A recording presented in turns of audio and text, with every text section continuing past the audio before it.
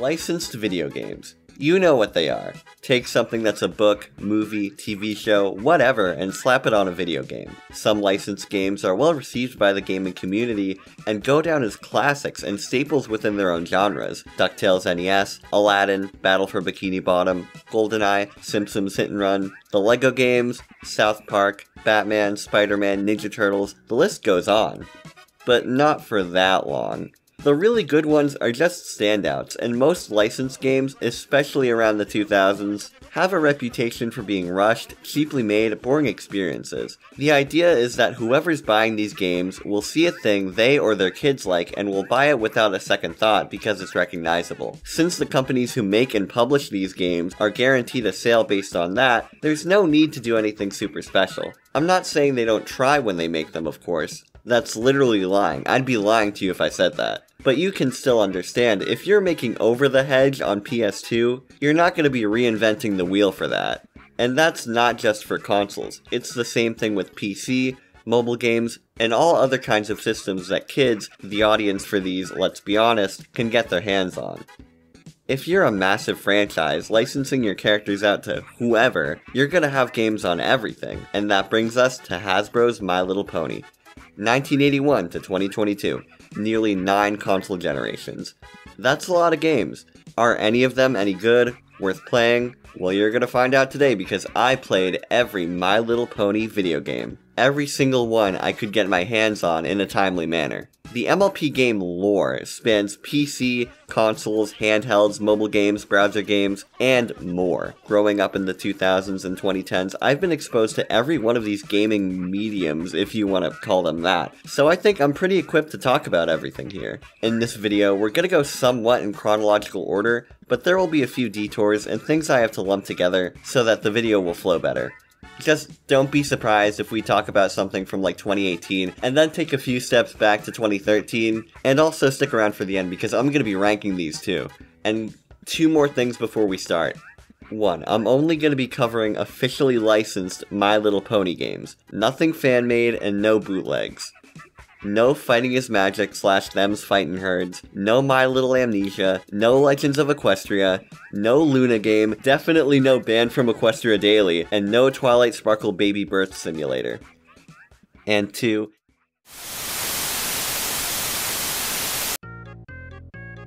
Hey, you!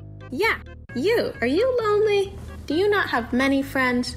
Do you find it hard to talk to attractive people? If you need something to spark up a conversation and make that beautiful vixen in your math class pay you any attention, well, have we got just the thing for you. Bam! What's that on your shirt? Bam! What's that sticker on your laptop or water bottle? Bam! What's that on your pin? What's that on your baseball cap? Oh my gosh. Niche internet micro-celebrity Shunks! I love Shunks! And I love you as a result. That's right, viewers. Merchandise of America's favorite yak is available on Redbubble.com. Get this classic design on shirts, pins, stickers, and more. Click on the link in the description below to see all the available products. Wow, thanks, Shunks Redbubble Store. Now all the ladies, men, and other people love me. Results may vary. Shunks merch does not actually make people want to talk to you. In fact, it would probably do the opposite. Shunks being America's favorite yak is not guaranteed.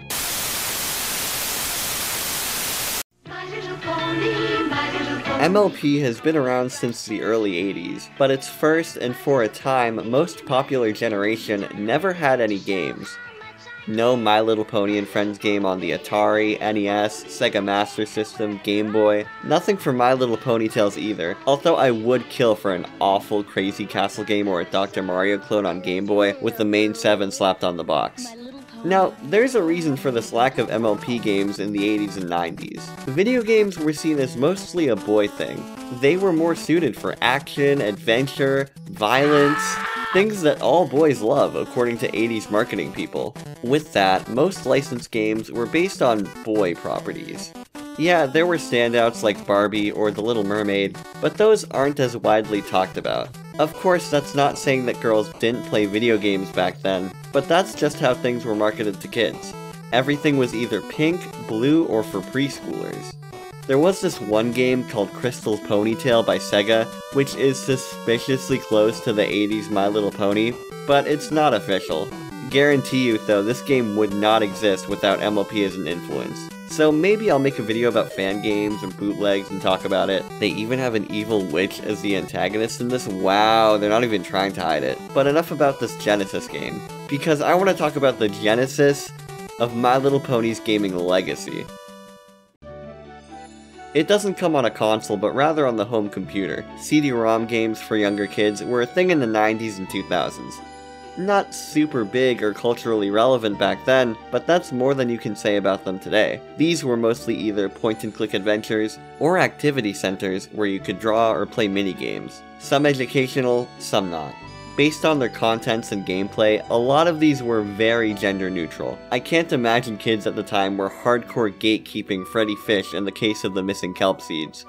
Offerings for games had become less gendered, Hasbro had just started up a new video games division called Hasbro Interactive, and they'd also revamped My Little Pony for the late 90s. Seemed like a perfect time to bring MLP to home computers. In 1998, we got My Little Pony Friendship Gardens, the first official My Little Pony game.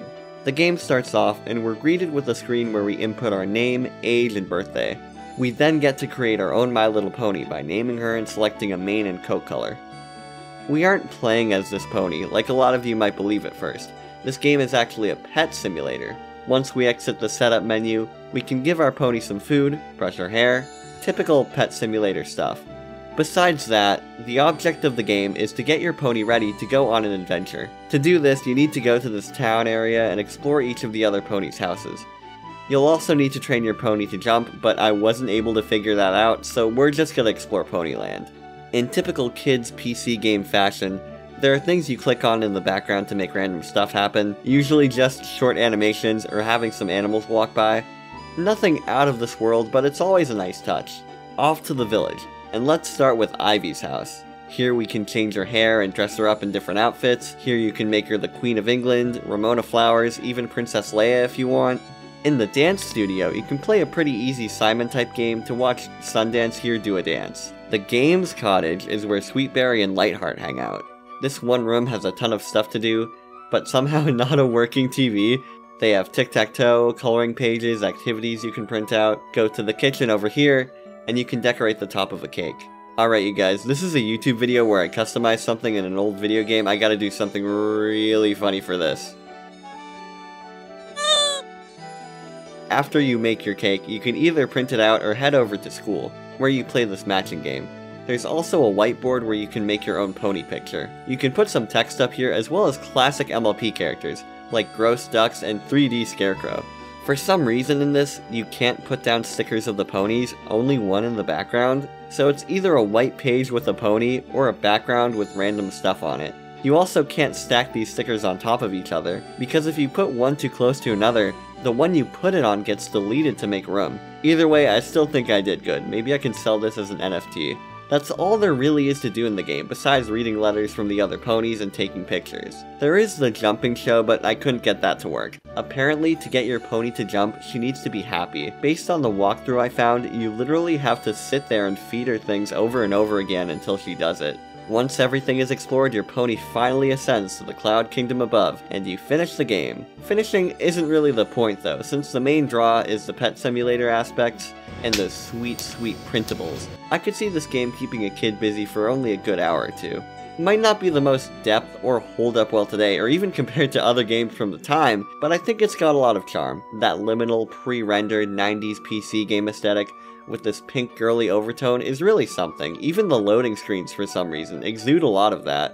Another thing I want to mention, if we're talking about visuals, is the animation of the ponies. They look a little awkward at times, but the 2D animation here is pretty fluid. I've said it before, but I would have loved to see how the ponies in this era would have looked in an animated series.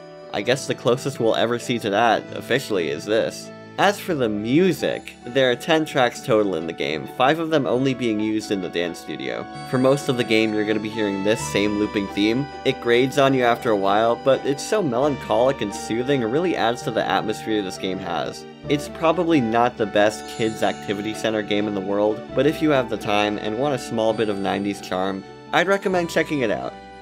Unfortunately, this game wasn't very popular.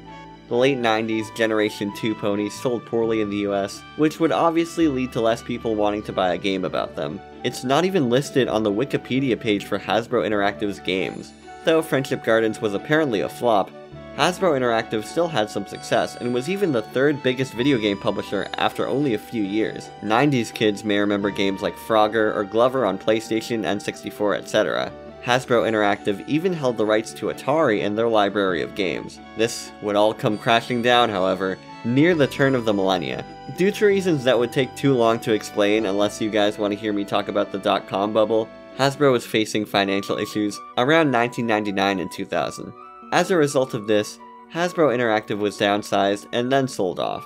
This is relevant to us because after this buyout, Hasbro had to start licensing their properties to different video game studios moving forward. There's no single studio handling MLP now. We've got a whole bunch of developers and publishers to go through. So why don't we start with that and talk about My Little Pony PC Play Pack, released in 2004. 2004 was around the start of My Little Pony's third generation, which was way more popular than the last. PC Play Pack was published by Atari, now owned by Infogrames instead of Hasbro. I'm guessing the two must have had a good relationship after they bought out Hasbro Interactive along with all their Atari stuff. Development was done by Imagine Engine, a company who mainly worked on licensed games, and who we're gonna see again in this video. Now, the game I played for this could actually be called My Little Pony Best Friends Ball, since that's what it's listed as on MobyGame and other websites, but for convenience, we're gonna call it PC Play Pack. This game was released in a box with an exclusive baby pony. Gonna guess that's where the term pack comes from. There was also a Dora game that was released like this, that came with a little figure, and there were maybe even more like this, but on to the actual game. Choose a pony to play as, and we're dropped into Ponyville. As our pony tells us, it's the Friendship Ball, and you have to go around and help the other ponies with their preparations, as well as just doing favors. There are a lot of similarities to Friendship Gardens with this. We're given a checklist of things to do, you get to walk around and visit ponies' houses to do activities, and there's even little things to click on in the background, although they're a little more terrifying this time around. Step inside your own house, and you can send out some invitations to the ball, customize your room, or print some stuff out. There are coloring pages, cutouts, and also party instructions. I thought this one right here was going to be a printout, where I could make my own Generation 3 My Little Pony party hat, but I guess it's just a weird text document. Sigh, I guess I'll have to do it myself.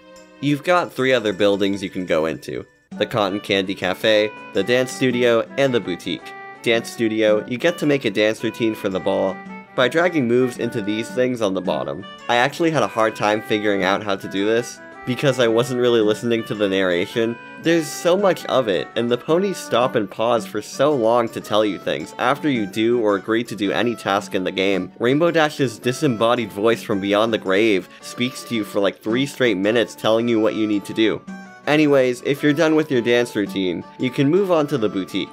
It's another dress-up game with some more varied options. Why does this pony game from 2004 have more inclusive hairstyle options than most pick room makers? Once you've settled on your outfit for the ball, you can go and bake a cake. You get to pick from a set of ingredients, but it really doesn't matter what you put in here, because when you move on to decorating your cake, it comes out the same no matter what. So you can put cheese, mushrooms, and cheese in here, if you really want. Again, with all these designy things, you can print them out if you want. That's the beauty of PC games like this. Before the internet was as widespread as it was, I imagined these things would be a neat feature to make things and print them out, put them up on the fridge, or do whatever. Aside from the activities, you also need to walk around Ponyville and fetch things for other ponies. Walk up to a pony, they tell you what they need, and you walk around clicking on that thing to pick it up. They're easy like you'd think, but for some reason, finding the last of Minty's socks was impossible before I realized it was under this pony's hoof. This part of the game isn't fun at all, and I can't really see a kid enjoying it either. There's no challenge to getting the object, and like I said earlier, the dialogue is so slow, the exchange between you and the pony you help, Rainbow Dash prompting you to look around for the things, and the exchange when you return them, it adds up to like 5 minutes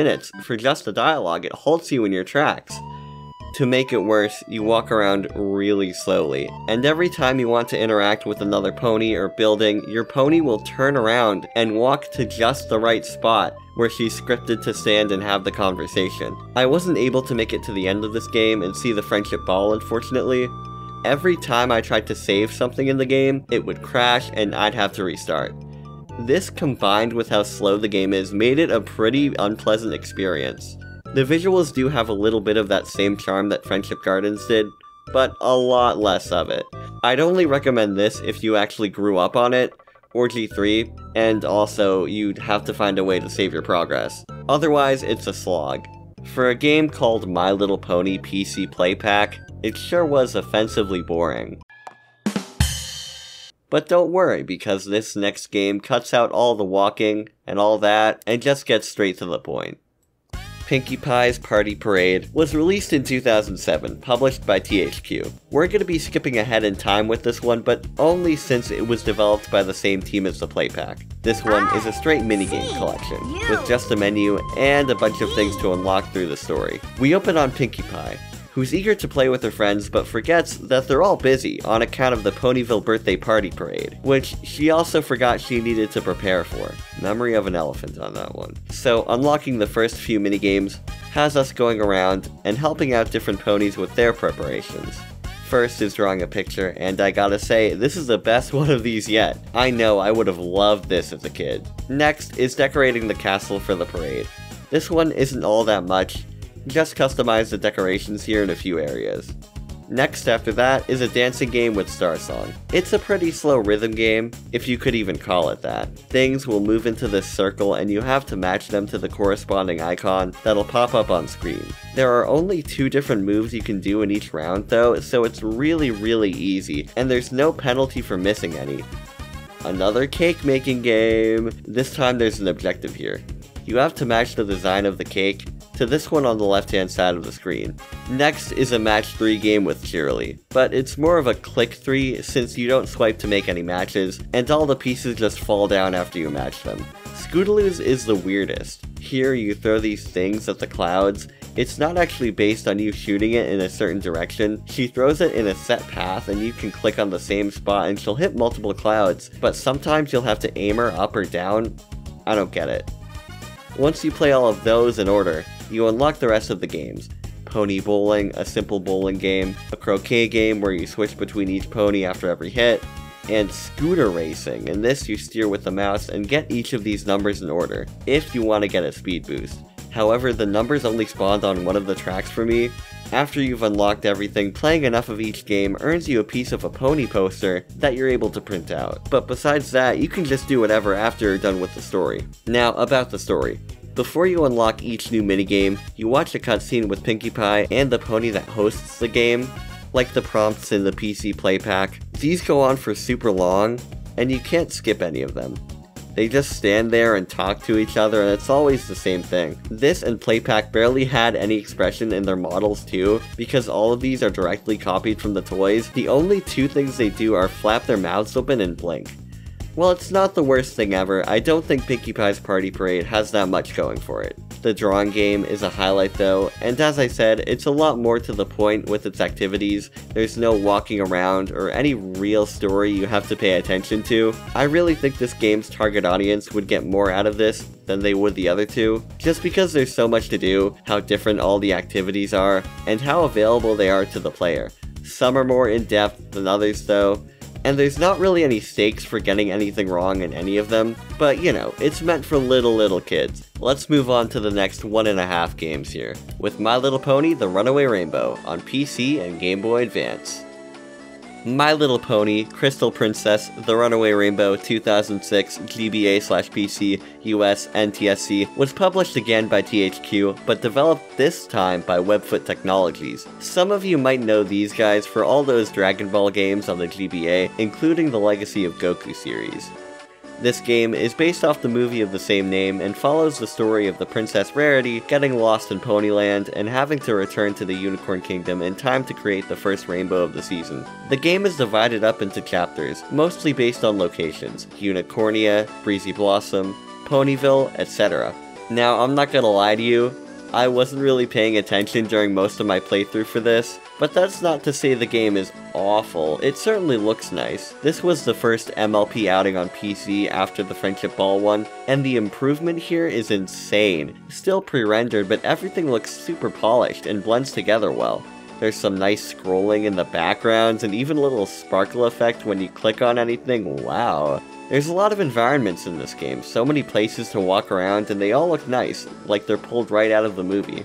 Again, there's not much expression in the models since they're only based off the toys. That's the same for pretty much every G3 game that uses these 3D models, I guess. The main gameplay is, again, but here you move at a good pace and the mouse controls are responsive. Also, there are arrows pointing you literally everywhere you need to go. Maybe that's part of the reason I wasn't paying attention. I could just watch YouTube in the background while clicking where the big ol' arrow wanted me to click. Between fetch quests and story segments, we get the minigames, the main event. All these PC games skirt the line between being classified as activity centers or minigame collections, and I think this one is most definitely on the side of being a minigame collection. There are just so many of them here. First is Catch the Caterpillar, a game where you blow air to keep this caterpillar up by following him with your mouse and clicking at the right time. Bubble Fight, this one where you just spam the mouse to hit the other pony. Matching Kites, a matching game. Race to the Stars, hold down the mouse to go faster and avoid clouds to keep your speed up. This one and the one where you're on roller skates earlier don't really have any penalty for slowing down or hitting anything, just that you take longer to get to the end. Rainbow Berry Rain, a game where you move from side to side trying to catch falling berries. Dressing Room and Sweet Berry Sundaes, like the cake game from Party Parade, but you're matching outfits, and Ice Cream Sundaes. Connect the Stars, a game of connect the dots with stars. Breezy Hide and Seek, a non-violent whack-a-mole game where you click on flowers to find breezies hiding inside and get points. Rescue Buddies, click and drop your luggage down to rescue these ponies floating down the river. After you pick them up, some of these guys just drift by again, like what are you doing? Are you just dropping them back into the water off screen after you pick them up? Rainbow coloring and picture pizzazz are similar to everything else, a simple art studio and digital coloring page, though there are some parts in the coloring page that are so small you can barely get to them with your mouse. These minigames are fun, and they feel more like actual games compared to anything in Party Parade or even the other two. Overall, I think this game is the best of all the Generation 3 PC games. Nice graphics, a full story with different places to explore, and the best selection of games. But what about the Game Boy Advance port? It's surprisingly the same exact game. Story mode, minigames, and all, just on a different system. Less processing power, of course, and there's no printables on the GBA obviously, but the handheld version has Pinkie Pie Pinball. So yeah, no contest. On the topic of Pinkie Pie, THQ and Webfoot released Pinkie Pie's Party on the Nintendo DS in 2008. This and Pinkie Pie's Party Parade have very similar titles and cover art, but the games are entirely different, with different stories and minigames. Now, the DS doesn't have a very good reputation when it comes to licensed games. A lot of them are seen as kind of cheap or fall under the category of shovelware. And yes, that's a word I can reclaim. As someone who had a DS, I played a lot of licensed games, mostly Disney, and all of them were fine. The worst it got was either really boring or just confusing. Luckily, Pinkie Pie's Party was neither of those. The game takes place on Pinkie Pie's birthday, all the ponies are ready to celebrate, but uh-oh, they can't celebrate because Sweetie Belle hid all her presents around Ponyville. What a good friend. So now Pinkie Pie has to go around doing minigames and helping her friends out in order to get all her birthday presents. It's another minigame collection with walking segments in between. Runaway Rainbow might have had more places to walk around in total, but Ponyville in this game feels the most big and lively it's ever been. Yeah, I know.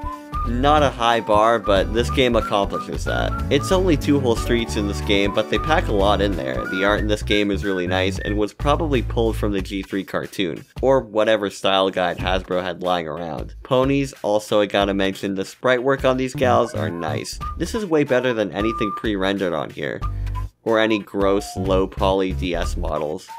In Ponyville, each screen you walk past is usually something different and not just grassy town street. You've got trees, gardens, the town square, walls, etc. They even have names for them on the map. There are also a lot of areas that you actually get to go inside and hang out in, except for the Teapot Palace for some reason. I don't know why they dedicated a whole area to it if you can't go inside. Also, why are there ponies blocking the entrance sometimes? Is there something in there they don't want me to see? Talking to ponies in the street doesn't really do anything. They usually just tell you to keep getting the presents. To do that, we're gonna have to play some minigames. You unlock each minigame by following the star icon on the top screen to whichever pony's house you have to go to. Talk to them, and they'll introduce a new game to you that you can play to earn a present. Repeat about 15 times, and you've got all your games. Each pony has around 2 or 3 that you can unlock. Cheerly has 2, one where you turn a crank with the stylus, then go run over to water or flowers. The other you try to plant seeds while avoiding these critters that pop up. Both of these are weird, with nothing really to compare them to. The critter one is kind of like whack-a-mole, but you avoid the mole thing, so it's like passive whack-a-mole. Scootaloo has 3. First one, you circle butterflies using the stylus. You can only get one at a time, so it's not as fun as it should be. Another, you race her on a scooter, like the racing minigames from Runaway Rainbow. This one doesn't have any real challenge, since you can speed up as much as you want, and the obstacles on the course here don't give you much trouble. The third one, you clean her scooter off. Wow, Pinkie Pie is really doing other ponies' chores on her birthday to get her own birthday presents. Star Song's games are all music-based. One is a rhythm game with these wind chimes, another similar to Scootaloo's with the butterflies. You have to circle these musical notes for to play a song, and the third is a Simon-style dance game where you repeat these 4 moves in order to choreograph a dance for Pinkie Pie's birthday party. That last one goes on for way longer than it needs to. Sweetie Belle and Rainbow Dash each have 1 each. Sweetie Belle, you flick the stylus to make this balloon go up and collect balloons for Pinkie's party, and Rainbows is a shell game where you tap one of these umbrellas to reveal one of your presents. Last is Toolarula, who has 2. One where you decorate a cake, and another where you make a banner for the party. So 13 minigames in total, but you have 20 presents to collect. The rest are either scattered around Ponyville, or spawn after beating a minigame and the map points you to them. I don't think I explained it well enough the first time, but yeah, once you do one minigame, the map could point you to literally wherever in Ponyville. You're not just unlocking each pony's game sequentially. That's why I'm glad they put work into Ponyville here. The music, also the music. You have different themes based on what area of Ponyville you walk through. After a few games where you barely hear 2 songs, I feel like this had a lot of variety. Nothing special, but again, it's better than the same overworld theme looping over and over. After finding all your presents, you make your way over to Party Cake Place, and you have your party. The ponies admire your dance, cake, and banner before letting you go and walk around Ponyville freely. In this area, you can also unwrap your presents, or do this puzzle over here. You see, as well as presents, there are puzzle pieces scattered around Ponyville that you can collect to make a puzzle at the end. I didn't know this was a frame, so at first I was really confused and thought there were more than 13 in the game and there was like a bug. But once the puzzle is done, it's time to open your presents and 100% the game. That's right, they actually let you unwrap the presents, and there's more to them than just looking. You get these little things you can use with the touchscreen or microphone, like bouncing a ball, blowing a pinwheel to make it spin, turning a music box, even a matching game. Never seen that before. The DS has more types of inputs with the D-pad, buttons, touchscreen, and even the microphone. It seems pretty obvious for any DS game minigame collection to use these, but I was really refreshed because it was a lot different than controlling with just the directional buttons or a mouse. You can flick things, spin it around, circle things. So far, we haven't done that on PC at all. Overall, I thought Pinkie Pie's Party was the best yet. Varied minigames, nice art, music, and a surprising amount of content for something that I thought would just have like 5 games. Now that I'm done singing the praises of Pinkie Pie's Party on the Nintendo DS, let's move on to our next game. Miss Pac-Man's back, along with 4 other arcade classics. Just plug it. So, remember plug and play games? Yeah, hashtag only 2000s kids will remember these. Hit like and subscribe if you remember. These were all over the place in the mid-2000s. Simple games that came in the controller, which you'd plug into the AV cables on your TV. A lot of these were based on popular IPs, like SpongeBob, Shrek, Dora, Pac-Man, Wheel of Fortune, etc. Like you'd imagine, none of these are anything groundbreaking, but a cool novelty and little blast from the past. The most notable thing about them is the controllers. Some of these look really cool, like I remember really wanting the SpongeBob one from Jack's Pacific. The Scooby-Doo one where it's a little mystery machine is neat too, and all the Star Wars ones, oh my gosh. But we're not talking about those, unless you guys want me to make a video about that. We're talking about My Little Pony Grand Puzzle Venture, released in 2006 by Milton Bradley. These guys are a subsidiary of Hasbro and only have made a few plug-and-plays, this, Whack-A-Mole, Backyard Soccer / Baseball, and some other sports games. Included in the box was the game's main character, Puzzlement, and the controller. While not as interesting to look at as the more iconic plug-and-plays, the controller in this does its job well, and everything on it feels really big and sturdy. The buttons are clicky and satisfying, and the stick is so powerful, like you can just grip it and push it with the full force of your hand. Feels better than a lot of arcade joysticks or even the joysticks on these other plug-and-play systems. A lot of them, while neat, usually just end up being a ripoff of the Atari 2600 controller. This thing here is an entirely different breed. This space up here can be used to put a pony if you want someone to tag along on your adventure. It doesn't do anything in the game, but if you want to put one on there, you can. Anyways, let's turn the thing on. First, we have the title screen, and then we get to select our difficulty. Let's go with hard. Surely it can't be that bad. We open on a cutscene. Puzzlement, as we learn, loves both puzzles and adventures. Puzzle ventures, as she calls them. Another pony gives her a puzzle piece, and Puzzlement sets off on a puzzle venture to find the rest around Ponyland. Here's where the game opens up. You have a small selection of mini-games available to you from the start, with more unlocking as you beat each one. The main objective here is to play each game and earn a puzzle piece to put the puzzle together. But there's a problem. The puzzle has 9 pieces, and there are only 6 mini-games. I guess you have to play some multiple times, but I did that and still no more puzzle pieces. So, let's just go over the games then. At Twinkle Twirl's Dance Studio, we get to play a rhythm game. Notes float towards you and you press the corresponding direction to hit them. Very, very standard. Next is So-and-So's Closet. This is a fashion game, but it's different from all the others I've done so far. You're given an outfit here and you have to decide what part of the outfit doesn't match up with the rest. Select that part by pressing the button of the same color and get a point. In all these minigames, I've been tested on my visual spatial awareness reaction time, but this one is like critical thinking and using context clues. That's cool, but this one was pretty unintuitive. The theme you're given for the outfit is on this calendar on the left-hand side of the screen, which is super small and out of the way. The screen is so pixelated, and the resolution was so bad, I could barely tell what any of these clothes were. Maybe that's my TV is really small and far away from my bed, though? I don't know. I can't really see a kid understanding what's going on here, especially one who can't read all this dialogue, or understand what the voice actors here are saying. Next is this flower game with the Breezies. It's like the Breezy Whack-A-Mole game from Runaway Rainbow, but instead of clicking, you just use the buttons. Not even the joystick, just the buttons. The colors of the flowers match up with the buttons. If you see one of the flowers shake, press the button of the same color, and some kind of bug or breezy will pop out. Repeat for around 2 minutes until the game is over. This one was kind of frustrating at first, since the way the flowers are lined up physically, like purple and yellow are on top of each other and red is to the right, where in the actual game, purple and yellow are on the sides and red is in the middle. It's a lot easier if you just flip the controller on its side and play like this. If it was intentional that they wanted me to use it like that, that's pretty cool. This one's okay. No real penalty for getting anything wrong except less points. Same with the other two from this. All the other ones have things you have to do within a certain time limit. Head over to Celebration Castle, and we have a game where you walk around collecting princessy things for Wisteria, like a tiara, fan, ring, cat, pumpkin, frog. If you're playing this on hard mode like I was the first time, you'll have breezies come down and take things from you, so you have to go back to where you found them originally and pick them up again. This one's pretty slow, but I guess if you like maze games, you'll get something out of it. Next is Butterfly Island. Here you ride around trying to collect butterflies to score points before time runs out.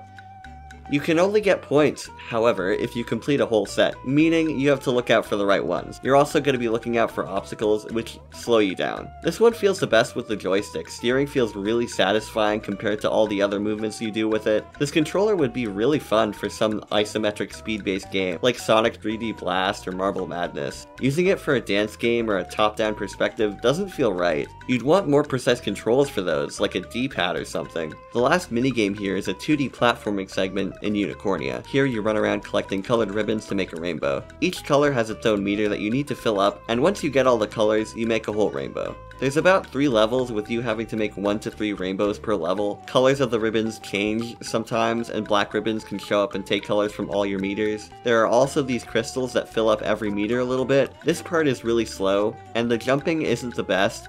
If this wasn't an actual platformer, it would be a valid complaint, but in this game, it's fine. In fact, jumping can be really satisfying if you line yourself up with a big bunch of ribbons. Make enough rainbows within the time limit, and you're done with this game. Very interesting collection of minigames here. I felt like a lot of them were really basic and at times a little boring. The Butterfly Island one controlled nicely, and I like how the flower one made me think for a second, but the others weren't anything special. The best part of this game was the controller. It looks nice, feels good in my hands, and was fun for some of the games. One last thing to mention is the game's cast. They use a lot of different ponies here from pretty much every G3 special at the time. Wisteria, Rarity, Starcatcher, a lot of these guys didn't even appear together, so it's nice to see them and their little areas unified in one big thing. However, there weren't any references to A Very Minty Christmas. The best one is 0 out of 10. My Little Pony Grand Puzzle Venture is a neat little oddity, and a must-have for hardcore G3 collectors. Not much to it but the novelty of having a My Little Pony branded one of these. It's cool, I guess. Another thing I want to mention, if we're talking about G3 plug-and-play games, as I was writing this, I looked up My Little Pony electronic game on Google to make sure I wasn't missing anything like a Tiger handheld or Tamagotchi type thing, and I found some listings for this. There's this thing called the Story Reader Video Plus, an educational system that had a My Little Pony game for it. Also a Dora one, because of course those two were like neck and neck in the mid-2000s. There's no footage of this and barely any documentation. I would have loved to play this and show it to you guys, but this video is already taking long enough, so I'm just gonna give it a mention. Maybe one of these days I'll play it and get a capture card for my TV so you can see the game in action, but for now all we have is this single screen cap from the box.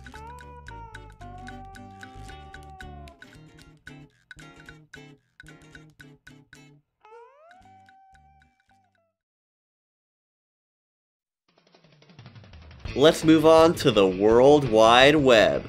Browser games. If you had, or if your parents let you use, a home computer in the 2000s and 2010s, you've probably played a few of these, from simple arcade-style games to platformers, RPGs, dating sims, puzzle games, MMOs. The big ol' internet had you covered. Although the main program these ran on, Adobe Flash, was shut down, a lot of these have been archived and preserved. Using the program Flashpoint, you can play almost any old browser game that you want. Thanks to these guys, you viewers out there are able to hear me talk about My Little Pony Rainbow Wishes Roller Coaster. Now, you could tell this one was an early browser game. The resolution is so low. This was made to promote a playset of the same name, and when you go look at it, yep. The game plays a pre-rendered video of you going around this roller coaster track, and you press the spacebar to collect butterflies as they fly by. The scoring system for this is needlessly complicated. Why do all these numbers matter? Can't I just get a point for each butterfly, please? After the game is done, you're able to print out your score. It really feels like the first MLP browser game. Not much to say about this one, so let's move on to My Little Pony Butterfly Island Adventure. Again, this one was made to promote a playset. You've got a collection of 3 games where you go and play as Honolulu. You go around the island and collect flowers as well as these butterfly charms. In the first game, the flowers fall from the sky, and in order to catch them, you have to ride a hot air balloon to pick them up. In the second game, you swim and get flowers underwater. You have limited air in this one, but you don't lose the game if you run out. You just go back up to the top for a few seconds. Yeah, if I were working on this game, I wouldn't want to animate a pony drowning either, so I get it. The third and final game is a scavenger hunt, where you click on things to find more flowers. This one was super hard for some reason. Some of these things are obvious, but for others you have to click in seemingly random places to find the flowers. I could definitely see a kid getting really frustrated with this part. After the other two were really simple. Collect enough flowers and the game is over. There was more to this than the roller coaster one, but there wasn't much to talk about. Again, all these were free games you could play on the Hasbro website, so for now don't expect anything super intricate. Like, the games for console/PC/whatever were pretty bare bones, but these are going to be even more. We're going from minigame collections to just minigames. Next is My Little Pony Dance Studio. Choose between 1, 2, or 5 dancers, make them do moves by pressing the bottom buttons, then record your dance and watch a performance. I call this one F&F Mods Be Like. Friendship Ball and Ponyville Sticker Book, 2 separate games, but they run on the same engine. These two let you make your own scene by placing ponies, objects, and other stuff. The ponies have little animations once you put them down, some even walking across the screen. My Little Pony Matching Game, a matching game with the G3 ponies. Alright, now let's move on to the Core 7 era of Generation 3. This was when Hasbro basically ignored the rest of the cast to focus on these 7 ponies. This era of G3 had its own website with videos to watch and activities to do. The site was structured like Ponyville, where you could click around, talk to ponies, and go inside buildings. I ran into a problem with this one where none of the text loads, and you can't leave a building once you go inside, and none of the activities load. So let's just move on to G3.5. Yet another version of G3. They keep the core 7 here, but everything is redesigned. Bigger heads, eyes, hooves.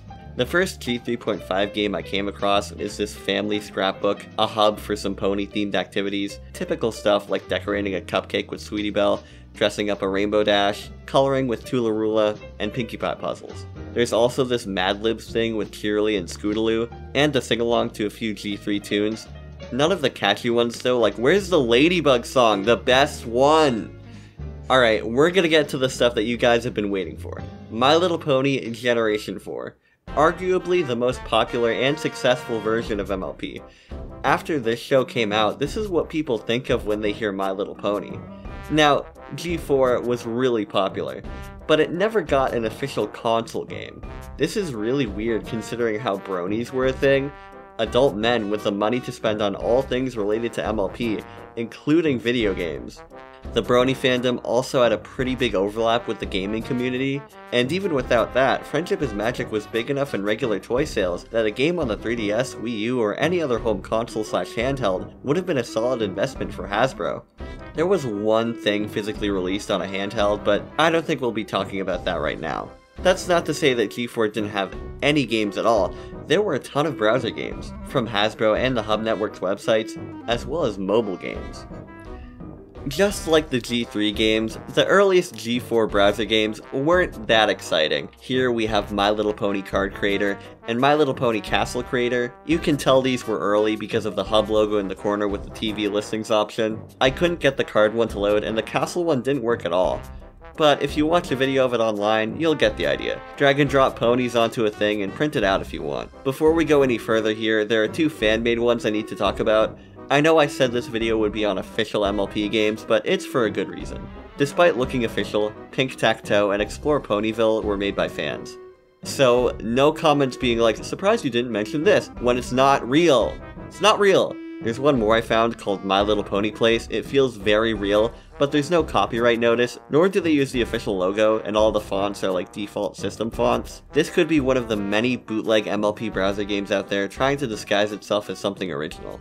Now here's a pretty well-known one, Adventures in Ponyville. Coming up, we're going to see a lot of G4 games with a custom pony maker, this being one of them. Here we have the first of many official MLP character creators. You can change the hair, eyes, as well as adding some clothes, but there's a lot of stuff you have to unlock. Let's get into the game. The object here is to earn points by playing minigames and to level up your friendship meters here at the top of the screen. The meters you fill up by doing certain things in the minigames, and you can also do these little friendship lessons by clicking on these other ponies that walk around. They'll tell you a problem they have, and whichever answer you pick earns you friendship points in a certain category. There are 3 minigames here: apple bucking, cloud busting, and packing sweets at Sugar Cube Corner. Each of these all have a cutscene at the beginning that explains the scenario, and the games go on until you mess up enough times and run out of energy. Because of that second thing, these games can go on for a long time. The Sugar Cube Corner one gets faster as it goes on, which makes me run out of energy more, but the other 2 I just get tired of after like 5 minutes and I decide not to try anymore. And it's the same thing over and over again, they never change it up at all. Go up and down to bust clouds, click on apple trees to buck them and take the apples back to the cart, drag the sweets onto the box with the right silhouette. Dude, Quastuncle is tired of this, she wants to leave. And in the Pony Maker, you need so many points to unlock the extra cosmetics. I'd be here for 8 hours if I wanted to 100% this game, and the minigames aren't varied or fun enough for me to want to spend more time in this. I need something more fast-paced, like Racing is Magic. In this one, all the ponies are having a race across Equestria. Pick from a member of each pony race and relay through Sweet Apple Acres, the Sky, and the Everfree Forest. The first and last stages are a platformer, with the Sky one giving you the ability to move up and down. But they all have the same basic mechanics. Rings give you a speed boost, and apples give you more energy, though it's unclear what that does. Run or fly through the level and try to beat your best time. Each level you get a potion that lets you bypass an unbeatable obstacle, but those never seem to work for me, so I just had to deal with that or glitch through. Between each level of the race, there's also a very simple minigame you can play for more points. Honestly, I could see my younger self really enjoying this game. Flash games based on shows that just take assets from them is a really nostalgic thing for me. Reminds me of a lot of the games from the old Cartoon Network website, or this one Wow Wow Wubsy game I used to play all the time. Now who's up for some puzzles? I managed to find 2 sets of these on Flashpoint, one that uses stills from the episode Bridal Gossip, and one labeled Applejack puzzles. The Applejack puzzles all have pictures of Fluttershy, as you do. Instead of just jigsaw puzzles, there are a few different kinds in this, one where you switch tiles around, another where you rotate rings to make a picture, and the third is this one with blocks, where you can only erase them in the formation it lets you. Reminds me of those wooden block Tetris games that you always see ads for. This one isn't much. Pinkie Pie's Cannon Blast, a simple match 3 Candy Crush style puzzle game. Match enough party favors, as indicated on the bottom of the screen, to complete each level. You can tell this one was also early because A, the hub logo, B, that off-model 2010 art. Pinkie Pie's Cupcake Maker I wasn't able to load, but it reminds me a lot of Yoshi on NES, in that you have to find the top and bottom for each cupcake. Things fall down, and you have to drag the correct frosting to the same color of cupcake to make it disappear. I guess it's different from Yoshi, because in that you can only match 2 things, and you can't do that thing where you have an eggshell fall down onto a bunch of items. One more puzzle game we have, Swarm of the Parasprites, starring Fluttershy. This one's a Bust-A-Move clone with a rotating board. Guaranteed this has been done before in some other Bust-A-Move style game, but it's a neat gimmick. Instead of bubbles moving down the screen, they add more after a certain time. The circle here is meant to resemble an actual swarm, or that part in the episode where they roll all the Parasprites up into a ball. Power-ups include a Parasprite which can match with any color and combine 2 or more colors, one that blows up all the Parasprites in a certain vicinity, and a golden one which I'm not sure what it does. This game's a lot of fun and low stress, so I could see myself playing again. Here's Applejack's Cake Creator, one that actually has Applejack in it. The game is based on the Canterlot Wedding episode of the show. Dare I say, this is the most in-depth cake decorating simulator we've seen yet. A hot take, I know. At this point, there are only so many times I can play a matching game or decorate a cake, or make up a dance routine and have something new to say about that. At least in this, they trust you with being able to stretch your cake components, like you're inserting them with Photoshop. Unfortunately, you can't use any CTRL shortcuts. Here's my cake. I'm gonna put some gems because those always look delicious in the show, and what a throwback, we can even print it out. This era also brought us a dressmaking game with Rarity, where you just click on dress components and pick a color. I couldn't play it because it wasn't available on Flashpoint. There was a site that had some games not on Flashpoint, but that wanted me to install malware. I mean, a custom browser to play them. DJ Pinkie Pie is another tie-in to the Canterlot Wedding. Make a sick music video by dragging ponies, backgrounds, and effects into your timeline. If you're wondering why there's only 1 pony per scene in mine, the thing on Flashpoint said if I added characters to any other part of the timeline, the game would crash, so now we just have Spike dancing in a void with some confetti. Let's move on from the Canterlot Wedding to My Little Pony Friendship is Magic's Season 3 finale, Magical Mystery Cure. This episode was adapted into a Flash game called Restore the Elements of Harmony. Like the episode, you're going around as Twilight, trying to match each element of Harmony to a different member of the main 6.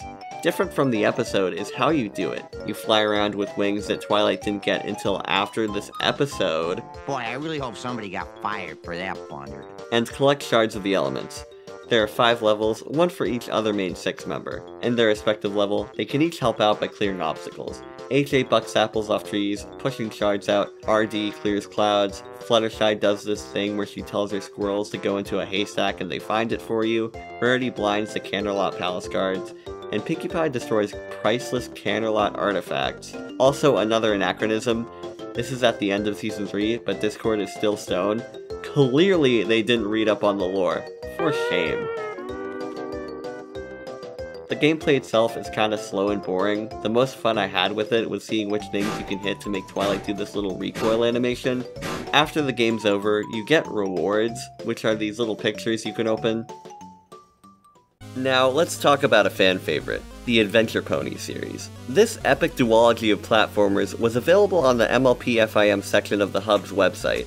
Over 2 games, you get to play as 12 different characters and 12 different levels. Both of these games are really cheap, a lot of browser games are, but these 2 are clever about it. Besides minor differences in the level layout, you're going to be playing the same level with each character, which saves on making new assets and designing new levels. If you're playing the game for the first time, you start off with one character and play through the whole game to unlock the next, repeat about 5 times, and you have the whole roster. You could argue that having to repeat the same 6 stages and bosses 5 times would artificially lengthen the game and make it boring after a while, but it doesn't really. A lot of the characters have different abilities that you get to use once you unlock them. It makes the game feel more varied. I was excited to see what each character does on my first playthrough. The presentation is a lot of fun. The 8-bit art style is obviously another way to cut development time and costs, but this was in like 2013, before the whole retro game throwback thing became overused. The death animations for the ponies are honestly really cute, they just kind of flop over when you run out of health. In the first one, you have this Intellivision synthesizer type voice introducing each level and boss. Adventure Pony, my little pony.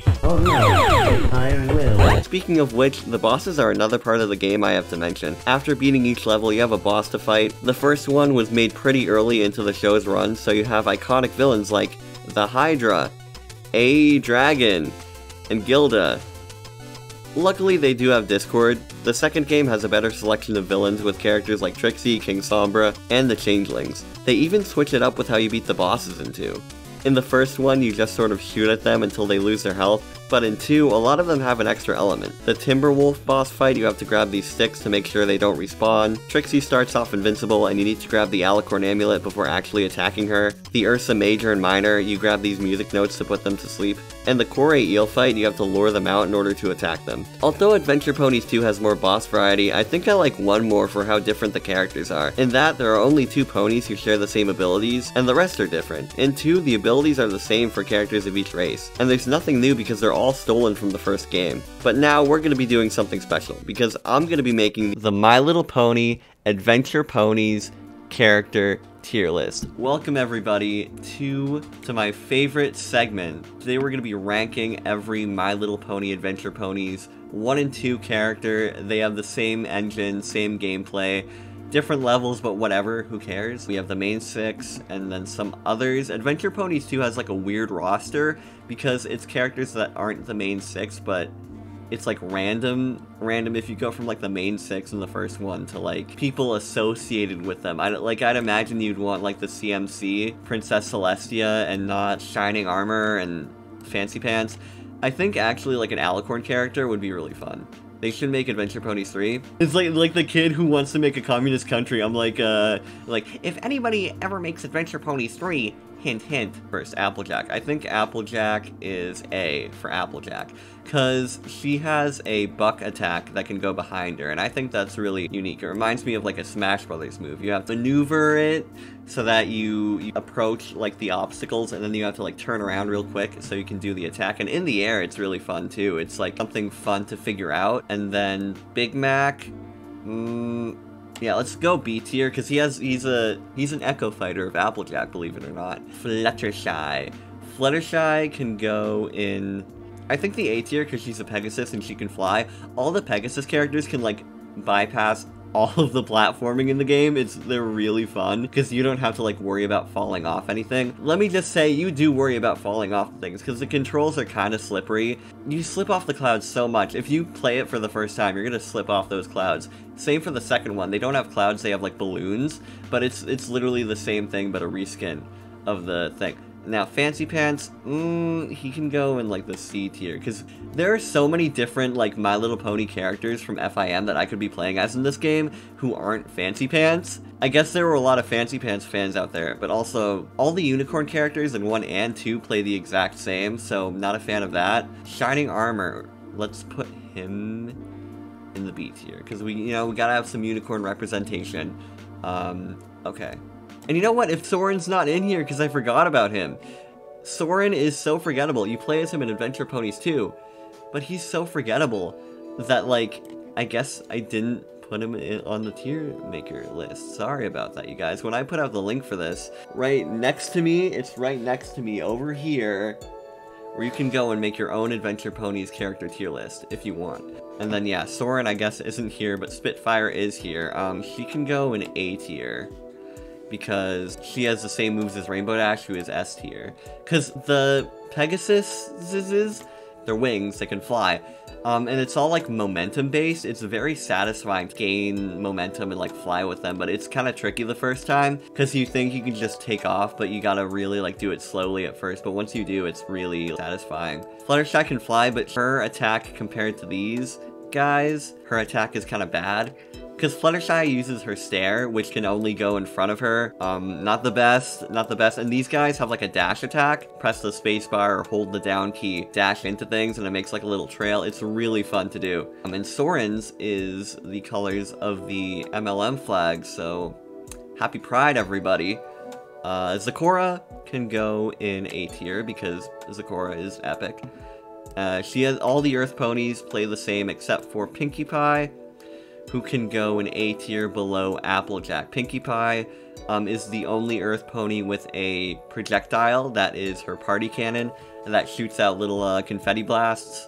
All the other Earth ponies have like the buck attack that goes behind them, but I thought it was fun to play as Pinkie Pie. All the characters in the first game, they play differently. You know, some will have the same flying ability, but some have different attacks. And then, you know, Fluttershy and Rainbow Dash can fly, but Fluttershy has her stare. And then, you know, Pinkie Pie and Applejack, they can both... The Earth Ponies climb up ladders, I guess that's their like, special ability. Not an ability, really, TBH. And the Unicorns can use teleporters. Yeah, I don't... The Pegasi are the best. Twilight Sparkle, I guess she has to go in A tier, because she's the first unicorn we get to play. I think it's... No, we get to play as Applejack, the first in Adventure Ponies 1.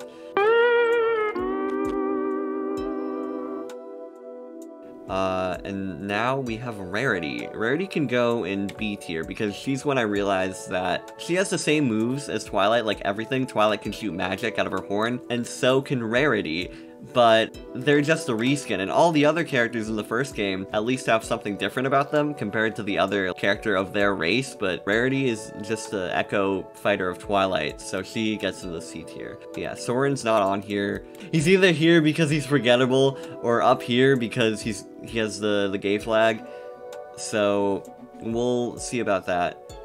I'll add him to this, and then I'll put the link out in the description for this, so you can make your own Adventure Ponies character tier list. And you guys can make your own. I'll leave a link for the tier maker page for this in the description.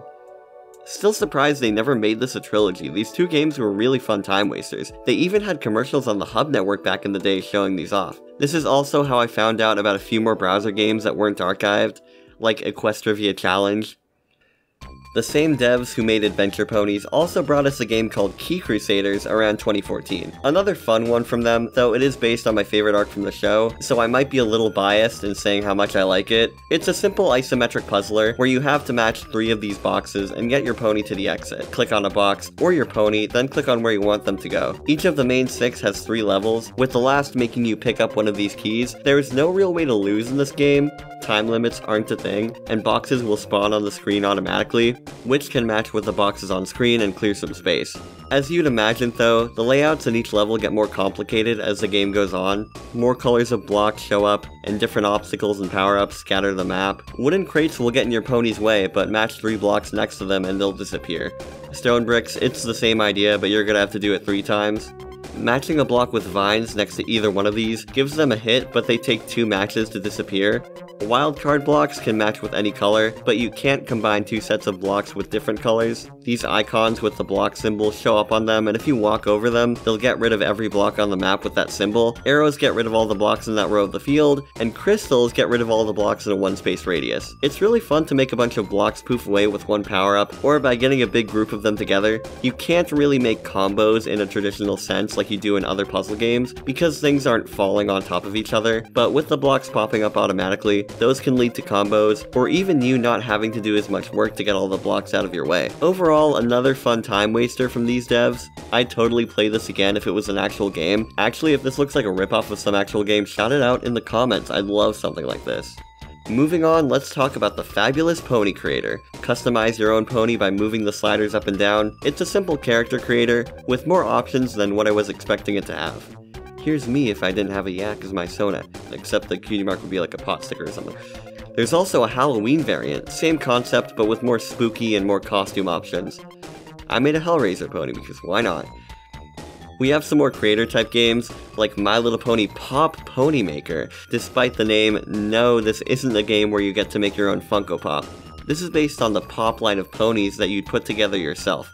I have a couple of these and had no idea what they are when I first got them, thought they were bootlegs. Not only was the gimmick with this line being able to put the ponies together, you could also customize them. This game helps to show that with you being able to put together 2 of the main 6 into one pony, and give them all sorts of hairstyles, stickers, etc. You can even put it in a scene. And yes, print it out. Cutie Mark Magic was another gimmick from around this time, which, as you'd imagine, got a tie-in game. Here's Cutie Mark Creator, a cool concept, but they don't let you do that much with it. Pick some symbols, give them some colors, and then save. The Rainbow Power Pony Wave from 2014 and 15 had a whole bunch of tie-in games. The story behind most of these is that Discord has taken all the color in Equestria, and you need to get it back by doing random minigames. There's one for each of the main 6, so buckle up. Like some from the old Hub website, these were available on both computers and phone browsers, so the controls aren't that intricate. Here's Magical Match 3, a game where you play as Twilight and match tiles together. Equestria Dash. Play as Rainbow Dash and pick up all the main 6 and get to the finish line within the time limit, the mouse or your finger, and you click to make her do a flip. Apparently, you can only pick up the other ponies while you do the flip, so believe it or not, this game gave me a hard time. Giddy Up Mix Up, a shell game where Applejack has to find an apple hidden under these 3 cups. At this point, I'm questioning what these games are doing to stop Discord. What significance does this apple have? Pinkie Pie's Party. No, not that Pinkie Pie's Party. Click on colored balloons to collect them before time runs out. This little sign shows you which ones you need, and get those. If you don't, all the balloons on screen will pop. Follow Fluttershy. Drop carrots to make a trail for Angel Bunny to follow and get to the finish line. Rarities Dress Up. Pick from 3 categories, hats, coats, and accessories, with only 6 things each. Press the check mark and you're done. That's all the ones in the main story. After you beat those, you get Pony Dance Party, and another one is Twilight Sparkle's Kingdom Celebration, a memory game where you have 10 seconds to memorize everything on screen, then drag them to where they were. There's like one I'll always forget, or I'll drag a thing to where I know it was but it won't be there. Turns out you have to be on the exact pixel.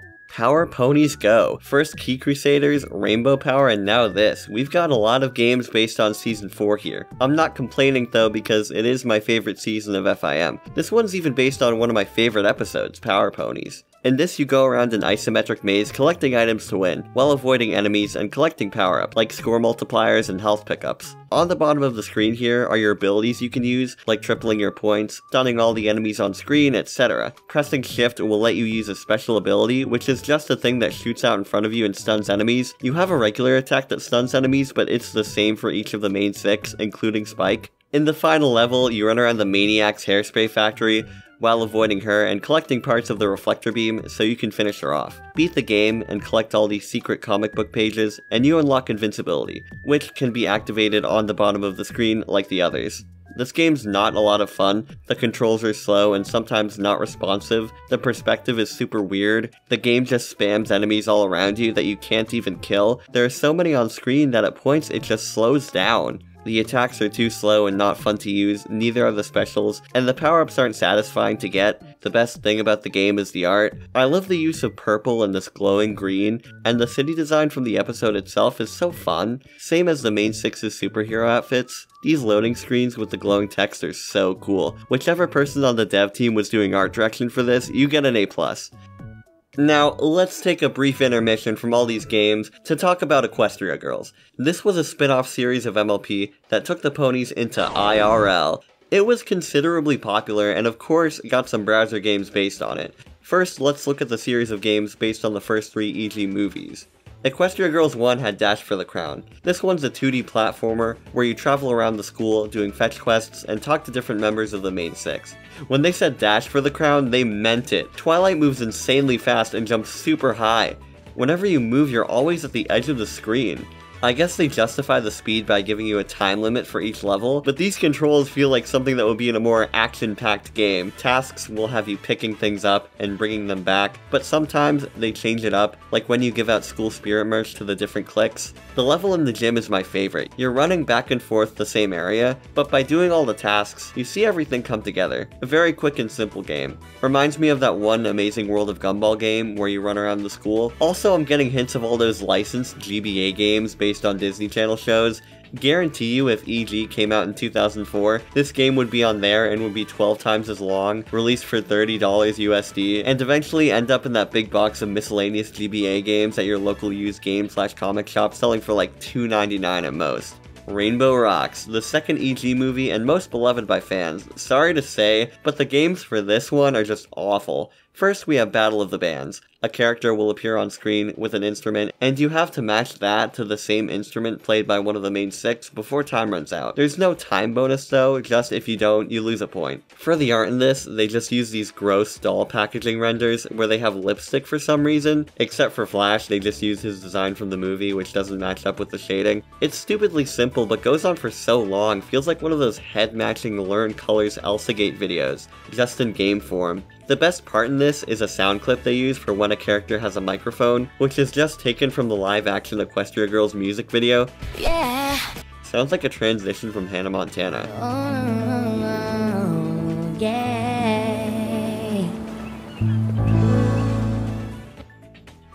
Repeat the beat. Another Simon game. One of the main 6 will play a thing, and you have to repeat it by pressing the right icon on the bottom of the screen. Still the gross packaging designs, except for DJ Pone 3 in the background here for some reason. Now, Friendship Games was the third EG movie. With the premise that it has of an academic decathlon/athletics competition, it lends itself well to a few minigames. First, there's archery.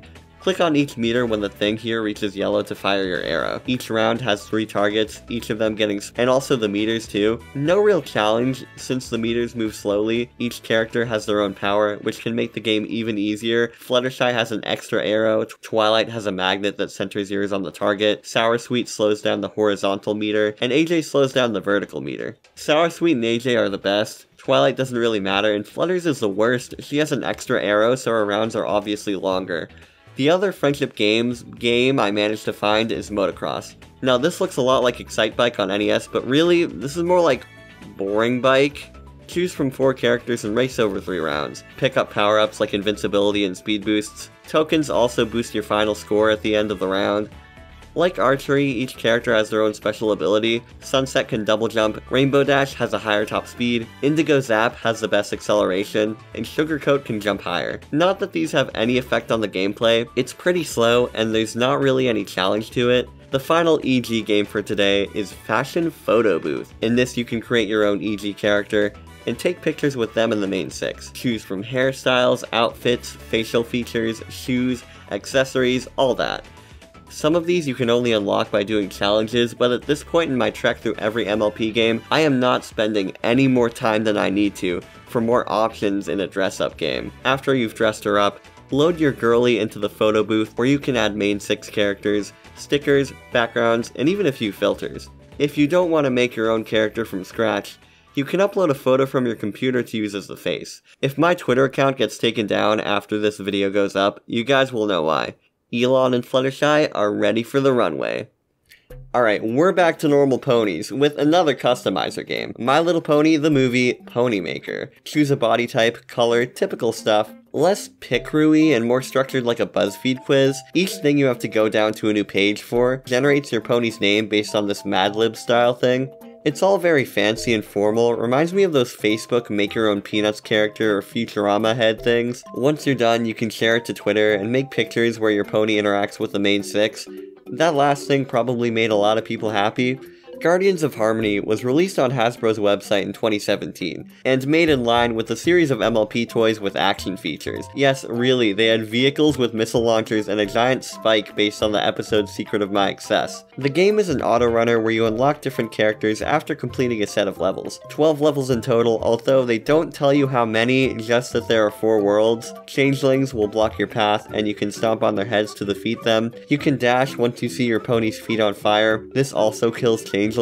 This cockatrice comes down sometimes and turns you into stone, so watch out for him too. Collect diamonds to activate Giant Spike, takes out everything on screen. That's everything you do in the game, for 12 levels, each like 3 minutes, and with the same music. The stats for each pony are different, like how many points and diamonds they pick up, but the only one that really matters is health. They all control the same too. For a runner game, it's really slow.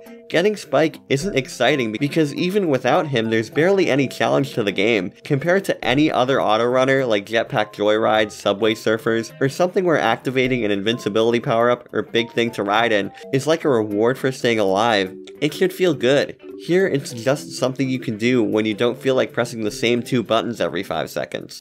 From the game's main menu, you can see achievements, and trust me, I'm not playing this long enough to try for any. Along with the same music for the whole game, they use the same sound clips for every character, this female grunt.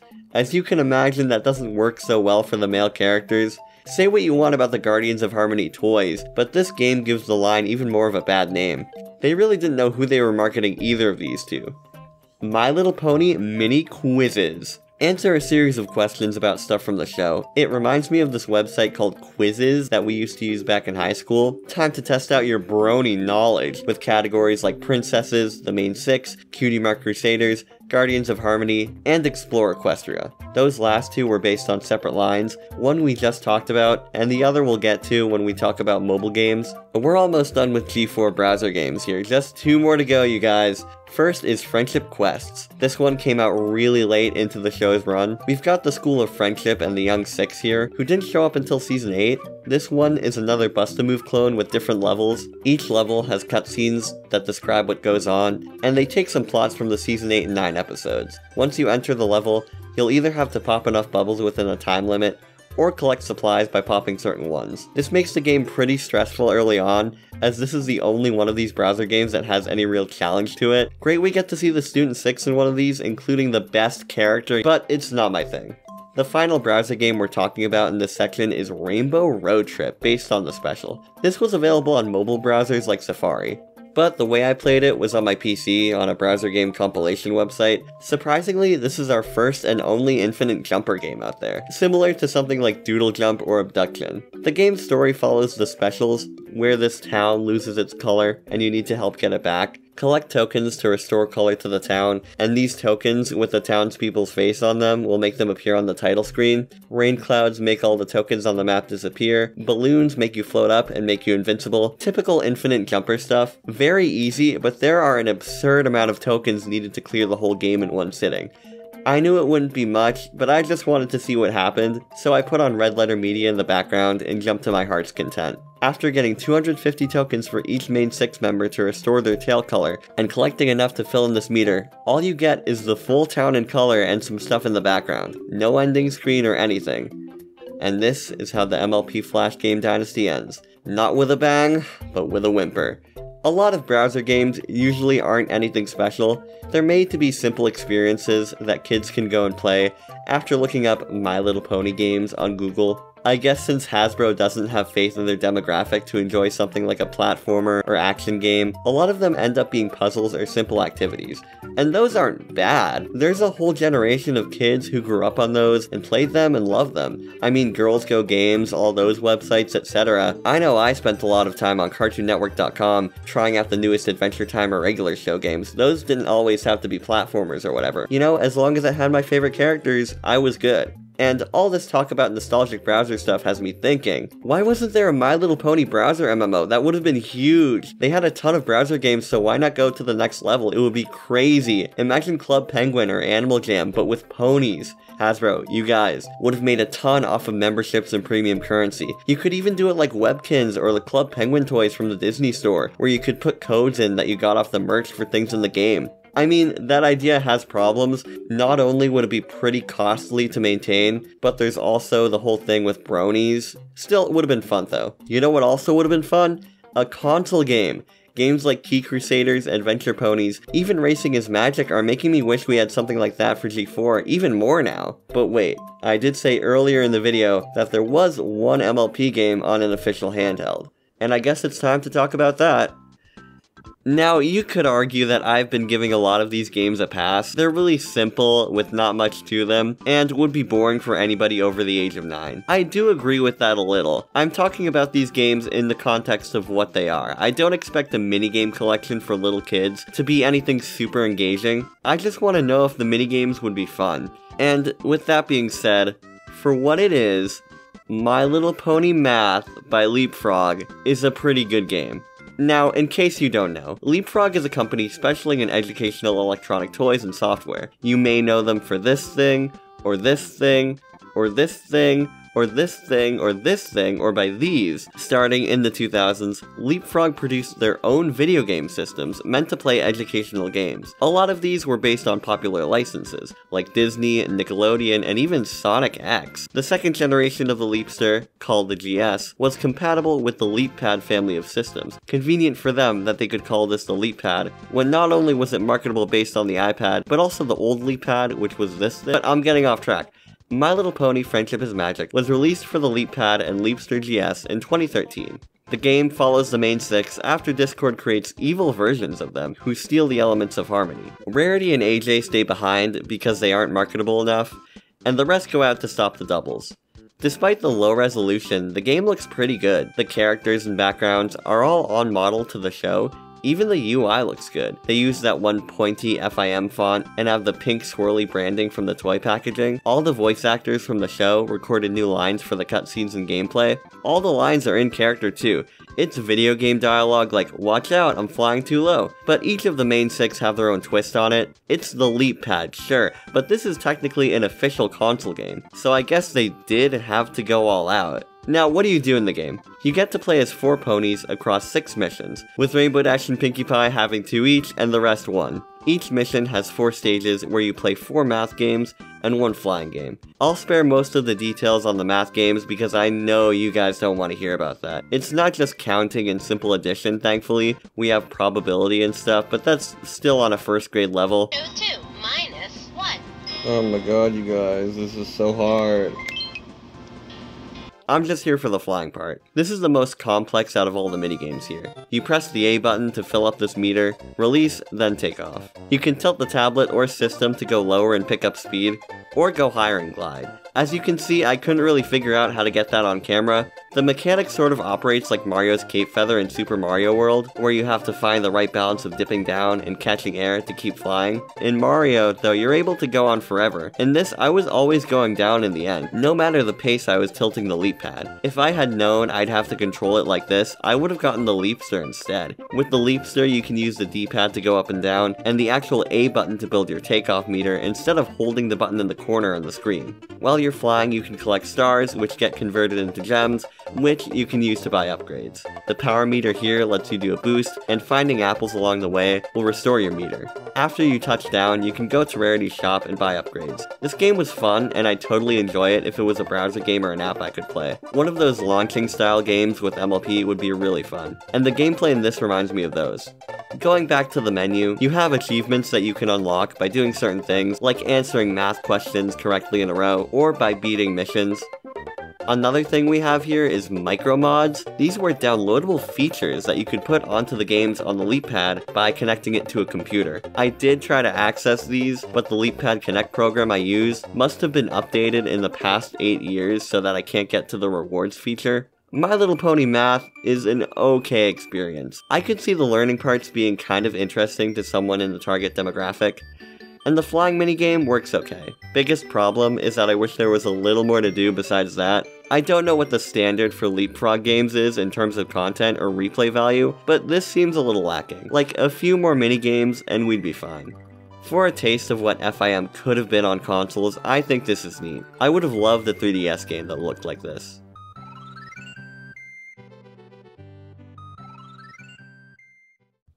Mobile games are a lot like browser and licensed games. They don't have the best reputation, especially if you compare them to mainstream console games. I'd say mobile games get an even worse stigma than the other two. Browser games have never had to grapple with the things people say about your average iPhone game. At worst, mobile games are cheap, buggy, and designed to drain the money from you or your folks' bank account through in-app purchases. Bottom-of-the-barrel casual games played by grandmas and other Facebook users, made to get them addicted and spend even more money on premium currency and digital items. On the other hand, some mobile games can be really good. You've got the classics that most of us have grown up with, like Angry Birds, Doodle Jump, Cut the Rope, Gem Keeper, which they need to put back on the App Store. That one was so good. A fair bit of modern games don't base their design around in-app purchases or premium currency and let you just play. Some, you could even say, bring a console-level experience to your phone. The mobile market is big, but arguably way bigger in the 2010s. It seems like everybody had to try their hand at a mobile game. Any game company or franchise you can imagine had some sort of presence on the App Store. Even Nintendo, who only sticks to their hardware. That brings us to MLP. The first MLP games on mobile were simple interactive storybooks that would have a voice read to you. First one of these was Twilight Sparkle, Teacher for a Day. Later on, you'd get storybooks that were adaptations of the show's episodes, Power Ponies, Luna Eclipse, Stairmaster, etc. Those are notable because they're not really games, but just books with a few extra features. If we're going to talk about MLP games on mobile, then we're going to have to tackle the big one first. My Little Pony by Gameloft.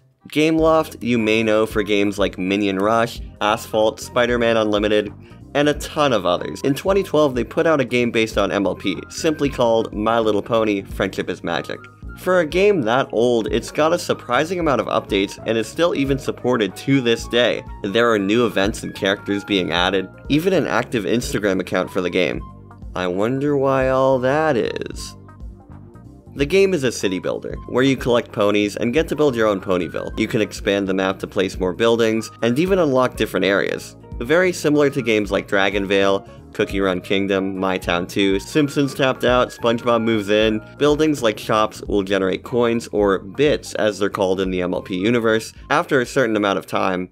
Ponies live in house-type buildings, they're able to play minigames with you, and go on missions that can help to advance story quests. Story quests are available here. These will have you doing objectives like sending your pony out to do something, buying decorations for your town, playing a certain number of minigames, or raising your pony's level. I think that last one doesn't really do anything, besides giving you rewards when you level up, but I could be wrong. This game has so many different little modules and systems that it's really easy to get overwhelmed. Not only do you have the story quests, which are a lot, you have them in every area and they take time and cost bits. There are also group quests, where you send a bunch of ponies off at a time. Most take a few days to complete. Boss fights, which I can barely understand, something about these sapphires or other currency. Decoration fusion, the pony editor, where you collect materials in order to give your ponies different outfits, and thus perks, like getting more coins or XP. Collecting different shards to power up these shrines you find around Ponyville, that's the part I'm on. And the minigames, oh my god, the minigames. They're not centralized in one area. Even on the screen that says activities, there's ones you do with the ponies, ball bounce game, flick a ball in the right direction to rack up points, apple picking, tap to move back and forth and catch apples, the constellation game, the hardest, most stressful game of connect the dots I've ever played. There's a mine at the top of your town, which lets you play an auto-runner minecart game. This one is fun, but gets me sometimes, because you'll have these diamond dogs that you jump over, but during the segments where you deal with them, they'll throw in a Shadow Bolt character, and you have to suppress the instinct of jumping when you see an obstacle, to take a second to look at what it is. I've slipped up so many times because of that. I jump when I see a Shadow Bolt and lose, or I take too long when it's a diamond dog and I lose. Also in that one there are power-ups, but they never spawn where you actually need them. Balloon Pop is a game you can play daily, where you tap 3 balloons to get items. This can be pretty useful for getting some extra bits or materials for quests. Materials also let you buy ponies. For example, I got DJ Pone 3 in my town and I needed 8 headphones to get her, so I gotta send ponies out to do things for headphones. There's this Ferris wheel thing I haven't unlocked yet, and Zecora's Hut where you can make totems that give you more element shards. Hop inside this mirror and you can play the Equestria Girls dance game. It's another very simple rhythm game, and I like the character models they use for this. I wish they gave you more songs, but maybe I'll unlock some if I do more stuff. There's the Golden Horseshoe Hotel, haven't unlocked it, and Find a Pair, a matching game. This game is so complex, it gets to the point where I'm wondering what you can't do in it. Basically everything in it makes you wait. Building things, getting bits from shops, doing quests, group quests. Zecora's Hut, certain minigames need to refresh even, and you can't even kill time here by doing the minigames, because those all cost bits, and you don't want to blow all your bits on the minecart game or the bouncing ball game over and over again. The only way to make the game easier and do less of the waiting is to spend your gems, this game's premium currency. If you run out of gems, then it's off to the in-app purchase store for you. You can spend real money on gems, as well as bundles where you get different ponies. Just saying right here, I'm not spending any real money on this game. If I want to spend money on a game, I'll buy a game, not pay for items I can get just by progressing and saving up my coins. Speaking of, here's my strategy that I'm using to progress in my game right now. I call it the 5-step My Little Pony Gameloft grind set. Step 1. Know where to spend your bits. Find one specific story quest or thing you can save up your bits for. I've only been playing for a bit, so I'm saving up to get enough expansions for all the Harmony Stones. That means I'm not going off to Sweet Apple Acres or Canterlot or spending all my bits on something I don't need. It also means I'm not spending too many bits on minigames. Speaking of, know what your time is worth. This game wants you to watch so many ads. This guy will come by and you're gonna have to watch 81 ads to unlock him. No way. The only thing I'll watch an ad for is from here to get 1500 bits or to play a minigame for free. The minecart game is incredibly expensive, so skipping out on the bits by watching an ad to play and earn some bits, or even element shards, is a plus. Watching ads for gems, I'm not sure about. It's only a minute of my time, but I don't think it's worth 2 gems every day. It's 1 ad per gem, not the best deal in my opinion. Watch an ad after completing a story objective that you can double your reward for, if it's a big enough reward. Don't watch ads if there's no immediate result, or you have to watch multiple to unlock something. Sometimes you can either pay with gems or watch like 7 ads to get something done. Don't do that. Don't watch ads for the story quests. It cuts down your time, but in the end, it's not really worth it. If you need to wait a long time for something, go watch a YouTube video or do like something in real life, or I don't know. Number 3. Be patient. Send your ponies out on objectives that last a few hours, but that have a good time to bit ratio. For example, if a thing takes 3 hours, but you're only getting 100 bits, it's not worth it. If something takes 4 hours and gets you 500 bits, it's worth it. 1 hour should equal 100 bits. If it's more than that, then great, pick that one. Do this for all your available ponies. Go do something else and come back. You should always prioritize your story quests though. If those take hours, assign your ponies to those instead, because not only can you get bits, you can also get rewards like gems and especially a lot of XP. Step 4. Know which ponies are important. In the group quest screen, you can choose which ones to send out and which ones to leave behind. Since you want to prioritize story quests, don't send out any important ponies on these. The main 6, Starlight, the CMC, all the main characters are needed for a lot of story things. Don't send Twilight out to do something that Eager School Pony could be doing instead. It's also best to send ponies out on group quests who can't do non-quest objectives. For example, if Rarity's dad can only do minigames and can't earn you bits by completing personal missions, get rid of him for a while and earn some bits. Group quests take a while, but they can earn you bits and even treasure chests. Not sure what those do, but they look nice. Number 5. Don't spend gems or real money if you don't need to. This kind of goes along with the be patient thing, but it's really important. If you're not paying for anything in the game, gems only come around at certain times. Don't blow them on speeding up a building or anything like that when you need to save them up to pay for things in story quests, or to buy shops that generate bits. If you couldn't tell already, I've been playing this game a lot. City building games like this are designed to get you addicted. They capitalize on that little dopamine rush that happens when you generate some bits or build a new thing. I can confidently say that I might have gotten a little addicted to it, but we'll see if I stick with it that much after I'm done playing it for this video, or whatever I use to justify myself checking it every 5 hours. Well, update you guys, I did get bored of it. I realized that all the bits, all the gems, all the story quests, they don't lead to anything major. It's designed to make you repeat the same reward cycle or whatever. You can look it up. There's probably a scientific study about it. If you have the patience and self-discipline for this type of game, knock yourself out. If you know you're going to be wasting a whole bunch of money on it, don't. I will admit they're better about in-app purchases than some other games. They have a little thing that says it costs real money, which is better than the mobile games I grew up with, but you could argue that stuff like this is still predatory. Having to wait for things is a kid's worst nightmare, and making a game where one of the only things to alleviate that is by spending their parents' cash on new ponies and gems isn't a good look. There's also the point about how games like this rewire people's brains or whatever, but that's something you can look up on your own time. This video isn't a PSA, we're just talking about pony games. While looking through the App Store, I found this one called MLP AR Guide. I don't know how this one works, but apparently it uses AR like Pokemon Go, or even the Gameloft MLP game. I forgot to mention that it had an AR photo mode. AR is a neat gimmick. I've never seen it used for anything super cool. Best was those old AR cards that would come with your 3DS in 2011. Here's one that's more of an experience than a game. My Little Pony Diary. It's a sticker book thingy where you draw and put stickers of the ponies. There are a ton of other features, but those are locked behind a paywall, or you can get the stylus to unlock stuff. I'm not buying that for this video, nor am I paying the $2 it would take to unlock all the other features. The next two apps we have both use some sort of toys to life feature. Yes, really. We have PC activity games, phone games, browser games, DS, plug and plays, Leapfrog. We're diving deep into every single Gen Z gaming experience. Explore Equestria was a line of ponies that had this heart symbol on one of their legs. You could scan it using the Explore Equestria app and add it to your game.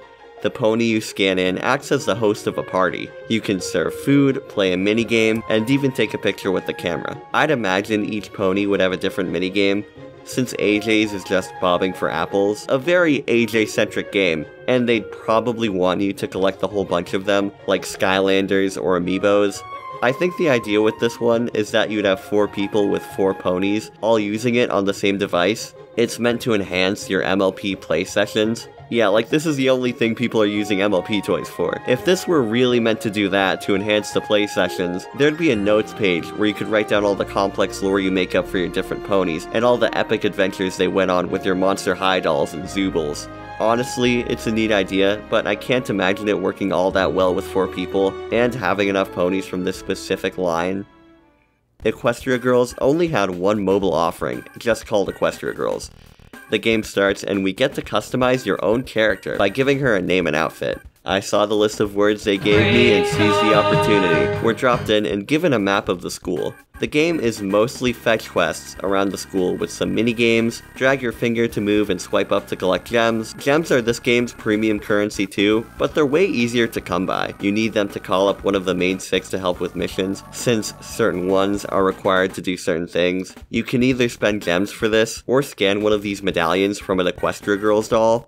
What I found out was that the game doesn't recognize if it's from a real thing or off a screen, so what I did was just go to Google Images and look up Equestria Girls zap code for every character and save my gems, which again aren't hard to come by. I can't thank them enough for making this game easy like that. The codes are cool too because it's like a visual thing. The NFC chips that most Toys to Life games use only last for a certain time, and I doubt they'd even put super well made ones into a doll. They'd probably run out after like 3 years. Speaking of, that's probably why some of your old Skylanders won't work anymore. The NFC chips have ran out. I know the clock's running out on mine, so if you guys want a Skylanders video from me, sound off in the comments because it's now or never. So, back to the game. You have each girl for only 9 minutes, which doesn't really matter since you only need their help for like 5. There are 4 chapters in the game, one being the introduction, and the other 3 very loosely based on the movies.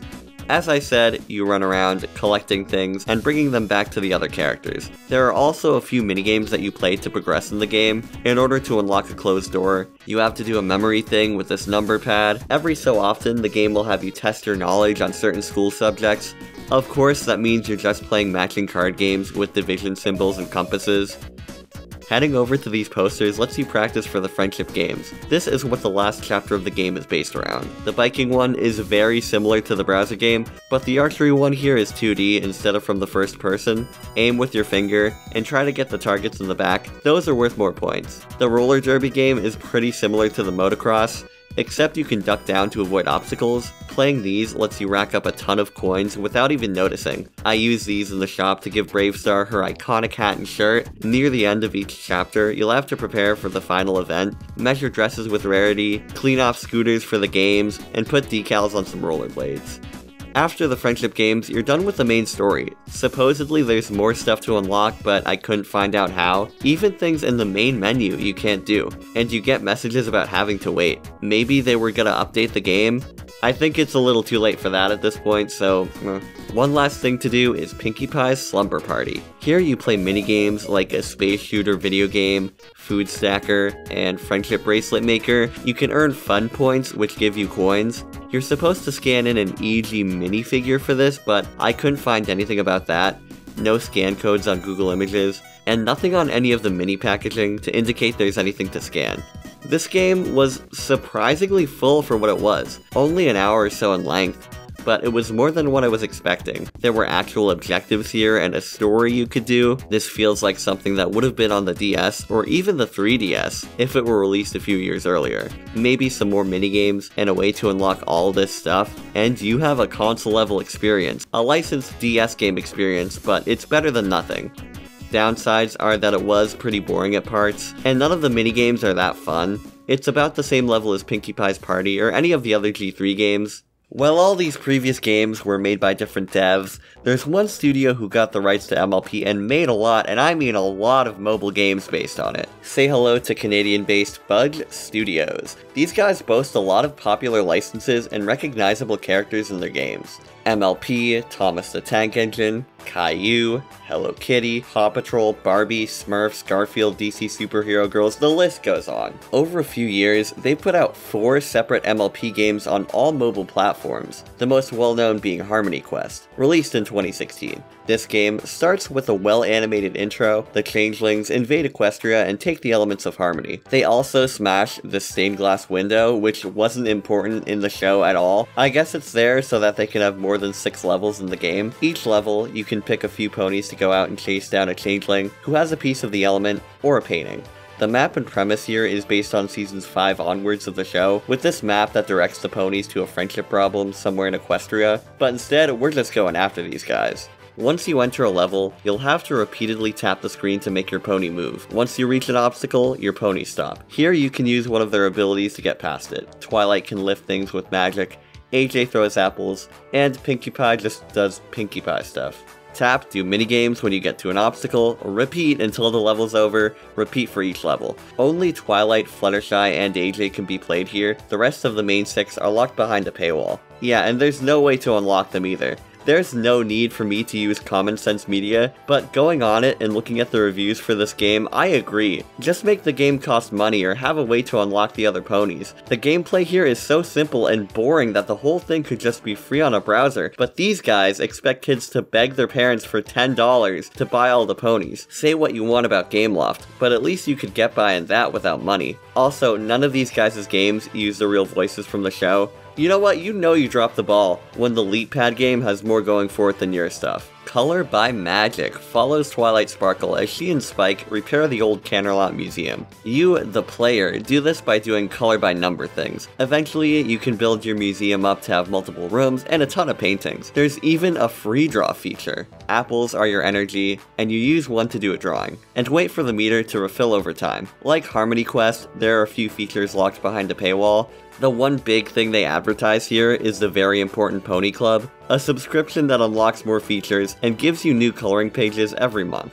$5 a month for things in this one game? What a steal. It being a subscription rubs me the wrong way too. Like, imagine it stays on someone's account after they or their child get bored of the game, and it's still there, dripping money into these guys' wallets every month without them knowing. Why couldn't it at least be a one-time purchase? I bet it would be great to unlock everything for just a few dollars, and maybe get rid of the ads while you're at it. In every Budge game I've played, after you exit a minigame or stage, or even during one, you have to watch an ad. It's only for their products, but it's still an ad I have to watch, and without my consent too. I'd rather choose to watch an ad to get something, rather than be bombarded with pop-ups when I'm done coloring Baby Applejack.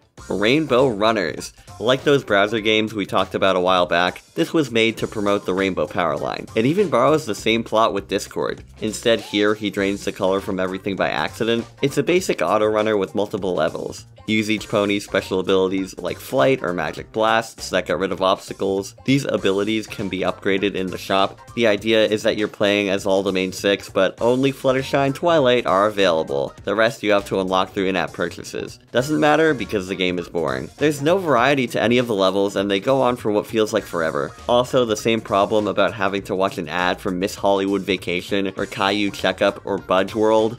That last one actually had MLP games on it, so of course I had to check it out. After setting up your own little planet or whatever, you get to choose from a ton of games based on Budge licenses, including MLP FIM and Superhero Girls, 2 Lauren Faust creations. First one I played is this, where you fly through a storm as Twilight. It's weirdly hard and the controls aren't easy to get a handle on. Another is this drawing game, which I actually really like. They give you actual advice on how to draw things, like breaking it up into straight lines and different shapes. Seems like something that would help a kid who enjoys drawing. In a bold new decision for an MLP game, you get to decorate a cake. This is the longest cake decorating game I've played so far. They keep adding layers onto it. It's like comical how long this goes on for. Here's one where you play as Pinkie Pie and catch balloons. You can't line the cannon up to get more than one here. Your projectile just stops after it touches the first balloon. So why are you even aiming in this?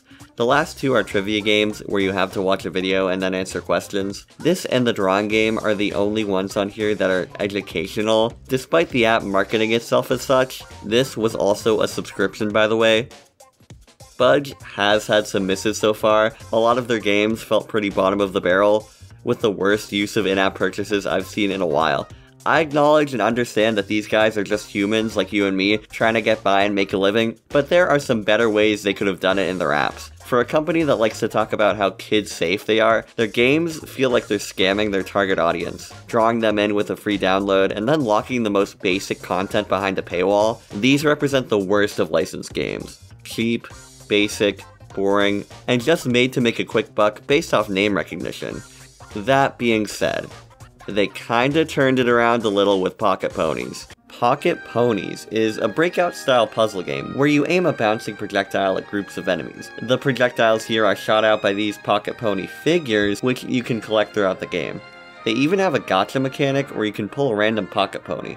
You may recognize these models because Budge would reuse the Pocket Pony assets in the MLP games on the Budge World app. Different colored Pocket Ponies deal more damage to enemies of the same color, as well as having different special abilities they can use. By playing and collecting XP, you can level up your Pocket Ponies to make them stronger and have more health. You see, you lose health every time the enemies get too close to your characters. Restoring your character's health after they lose it, leveling up, and a lot of other things take in-game money.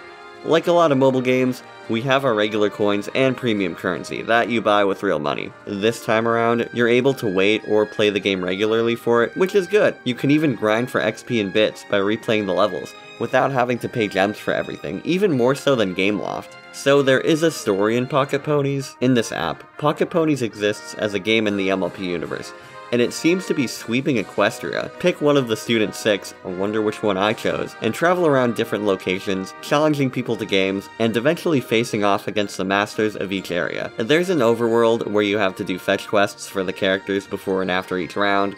That just involves going into a different room and talking to a different pony and bringing something back to someone to play a match. I don't really understand in a story context how you're playing this against someone because it's a pretty one-sided game, but whatever, at least it's fun. The art direction is nice because it copies the show. The design of the Pocket Ponies board and all the little characters is nice. Animations are good, and they even got Tara Strong to do voiceovers as Twilight for the tutorials. The UI is simple and easy to understand, unlike Gameloft, which has a million things going on at once. I wish the way you manage all your Pocket Ponies was more intuitive. This screen looks more like a collection than one where you can level them up and see all their stats. It should have been more like the screen that pops up when you put your Pocket Ponies in a match, so you can see all of them and compare, and maybe have a thing where you can sort them by power level or type. At least it looks nice here. It really pushed the collectability mechanic of these. It's a very typical mobile gacha game with a fun twist on the breakout formula. It's brought down by the whole gacha premium currency pull thing, which I'm not a fan of, and the fact that you still get ads every time you exit an area or complete a match, not a fan of that either. It's a fun little game that I could see myself coming back to a few times, if only to get past the first boss, now that I know I can grind for XP.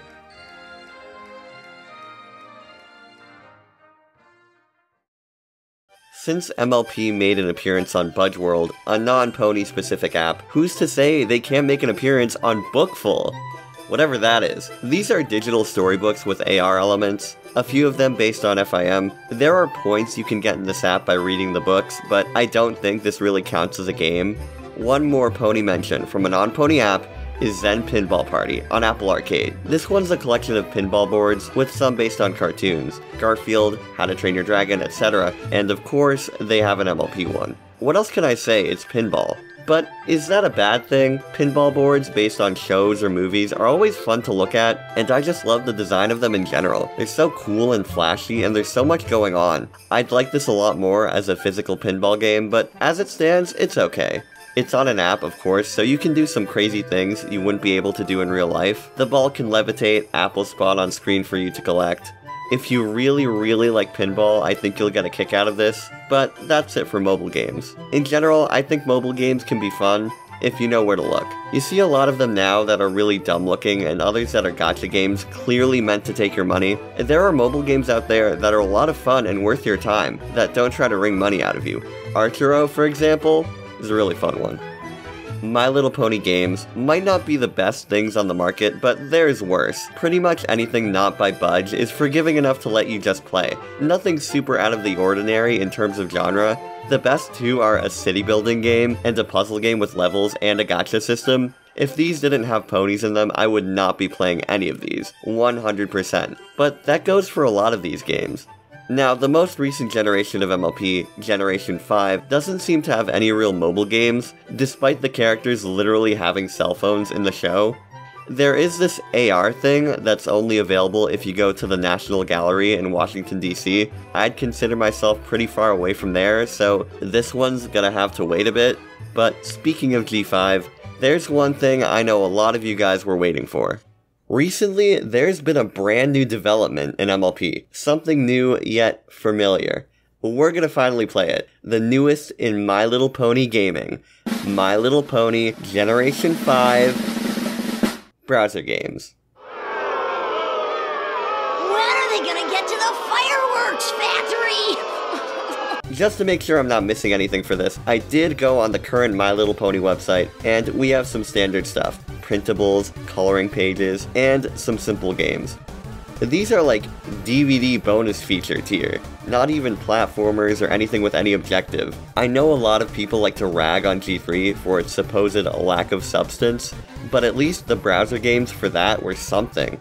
Which My Little Pony are you? A BuzzFeed quiz type thing, where you click options that are obviously catered to a certain member of the main five, then find out which you are. I got Hitch, meaning I am responsible, kind, and friendly. The name game. Another quiz where you pick one of 3 options, and it generates your own custom G5 pony name. I got Maeve Sparkle Star. Gotta say, the animations and graphics in the name one are better than the Which Pony Are You game. That one just played animation tests between questions and used these stock renders and backgrounds. This one uses backgrounds from the movie and some animated character stills. Yeah, we're going up in quality, people. We're going up. Like Generation 4, we have another cutie mark maker. This one's more intuitive and better looking. Choose an element, choose a color, and drag it onto your board. You can adjust the size and which ones were in the front, back. At the end of it, we get some printables and wallpapers. And that's the G5 browser game experience. Nothing much, but it's worth cataloging. Browser games are definitely a dying art, so I can't see something like Adventure Ponies happening again. But now we can actually get to something cool. 9 years of G4 not getting any major console releases, G5 has been out for about 1 year, and we've already got a game on all major consoles and for PC. I don't know what made Hasbro decide that now was the time to make a real MLP game, but I'm happy they finally did one after all these years, even if it is for Generation 5. My Little Pony: A Maritime Bay Adventure was released for Xbox Series 1 and Series X, PS4, PS5, Windows Store, Steam, and Nintendo Switch on May 27th of this year. In the game, you play as Sunny Star Scout, who needs to help out her friends with today's Maritime Bay Day celebration. You run around, doing fetch quests, and playing a few minigames. Nothing we haven't seen before. This time we have some actual platforming. In the beginning of the game, you play a short tutorial to get a hang of the controls. Sunny controls fine, and she walks faster than any of the G3 ponies. You even get roller skates later on to boost your speed and get around faster. The platforming here is only used to reach new areas and collect items. There's no bottomless pits, enemies, or even a health bar. All around, it's an easy game. In a surprising parallel with Friendship Gardens, you have this butterfly who follows you around and points to wherever you need to go for each quest or minigame. After the tutorial, she leads us over to Izzy, who teaches us how to unicycle things. That's the quirky G5 term for upcycling that they use, and yes, Hasbro is trying really hard to make it a thing. Unicycling in this game lets you repair objects and earn magic bits. There's no materials needed to do it, so, just do it whenever you can. There's a set number of these in each area, and collecting enough lets you unlock new items to customize Sunny. This is really neat because after years of dress-up minigames, here's one where you can put on your own outfits and wear them as you walk around. As you head into town, you get treated to this game's main form of quest, a trading cycle. One of your friends will need a thing, then you have to talk to some pony who has it, but they want something in return. So you have to go to another pony who has the thing, go to the first pony, and then go to your friend. As you can see, we've evolved past normal fetch quests to advanced fetch quests. During the intro, Hitch tells us that we have to practice for the bunny herding contest. This one's a simple game where bunnies will run away from you and you have to chase them into a gate. It's pretty satisfying to get a whole group of them in, but there's always one I seem to miss. You do this again later in the game, except you're herding crabs too. The crabs follow you, so you have to find a way to get both into their respective gates before time runs out. Obstacles also pop up, like holes that bunnies will go into, and mud that crabs hide in. The herding mechanic you also use in the overworld for a few quests, like retrieving bunnies or crabs for people, so you have that, unicycling, and then the Earth Pony magic. This was introduced in the new Make Your Mark special. Not only can Sunny transform into an alicorn sometimes, she also has the power to make plants grow. You can grow flowers, or in this case, a big pumpkin for one of the quests. So, the game's main story. Billboards featuring all of the main 5 keep getting vandalized by some mysterious pony. After encountering one of these, Deputy Sprout will make you ask around to see what happened. You ask around to see what happened, and all these ponies will say that whoever did it looks like one of the main 5. So, we have a mystery on our hands. Over the course of the game, unicorns and pegasi keep getting blamed for these, with Sprout going back to his whole angry mob thing from the movie, after fixing a billboard and asking around, do some more trading, and then move on to the next area. Sometimes there's going to be something blocking your path, so it's either trading or playing a minigame to do it. I love how this game lets you explore the whole Maritime Bay in 3D, like it shows up in the movie. Obviously the layout isn't 100% accurate, but it's so cool to walk around like you're actually inside the movie or special. For most of it you have a set path, but there are 1 or 2 little areas you can sneak into. You also get to go off and see things that are going to be relevant later, like whatever this is in the town square. It's definitely not a big game. The platforming and different types of areas to explore make it feel more expansive than something like Pinkie Pie's Party for sure, but it also feels like this is just a hub world. If this were a real game, there'd be like levels here to explore that you'd go into. At points, it reminds me of the Mos Eisley Cantina from LEGO Star Wars, or the overworld from Mario + Rabbids. That brings me to the discussion about the game's content. For everything we get here, no, I don't think this is worth $40. We get some platforming, fetch quests, and 5 minigames, 2 of those being the same thing, just 1 harder. The other minigames aren't anything too special. Pip has a dancing rhythm game set to a sound-alike of the Johnny Orlando song from the movie. Zip has a flying game where you go through rings, and at the end of the game, once you solve pony racism again, you have to chase down Sprout. Let's go teach him a lesson.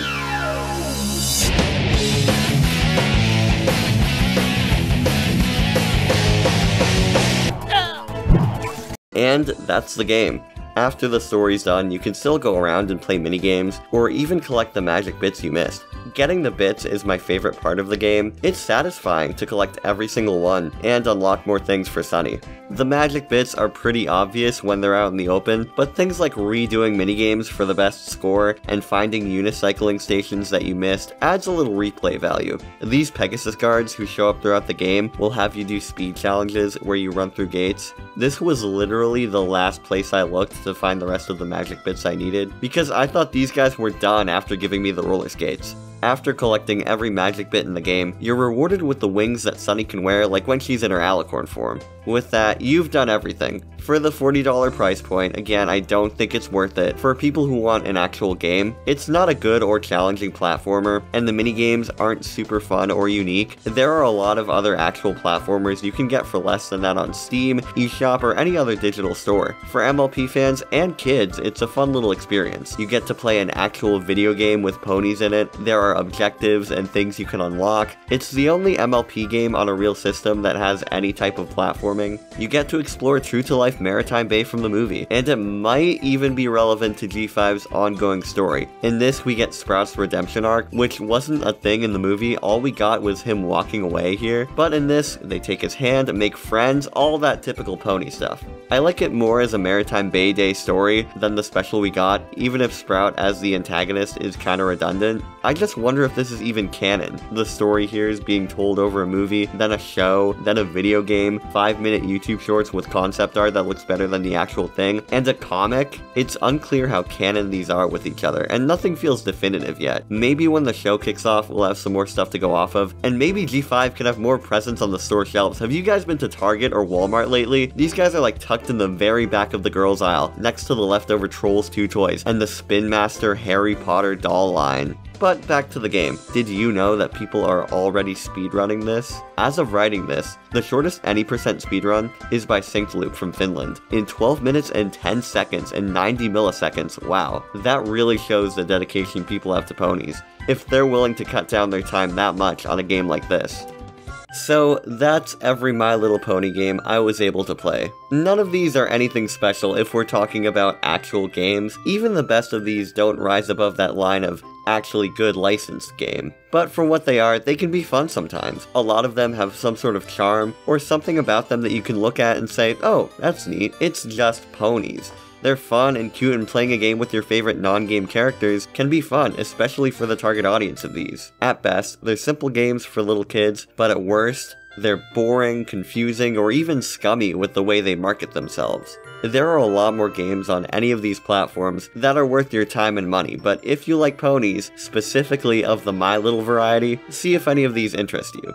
I enjoyed Friendship Gardens a little bit for the aesthetic. Pinkie Pie's Party gave me a lot of nostalgia for the days of my old black DSi. Adventure Ponies, Key Crusaders, and Swarm of the Parasprites were fun little browser games I wouldn't mind playing again, and Maritime Bay Adventure was a neat experience. Now, I've played almost every My Little Pony video game, but now I want to rank them from the ones I had the least fun with to the ones I enjoyed the most.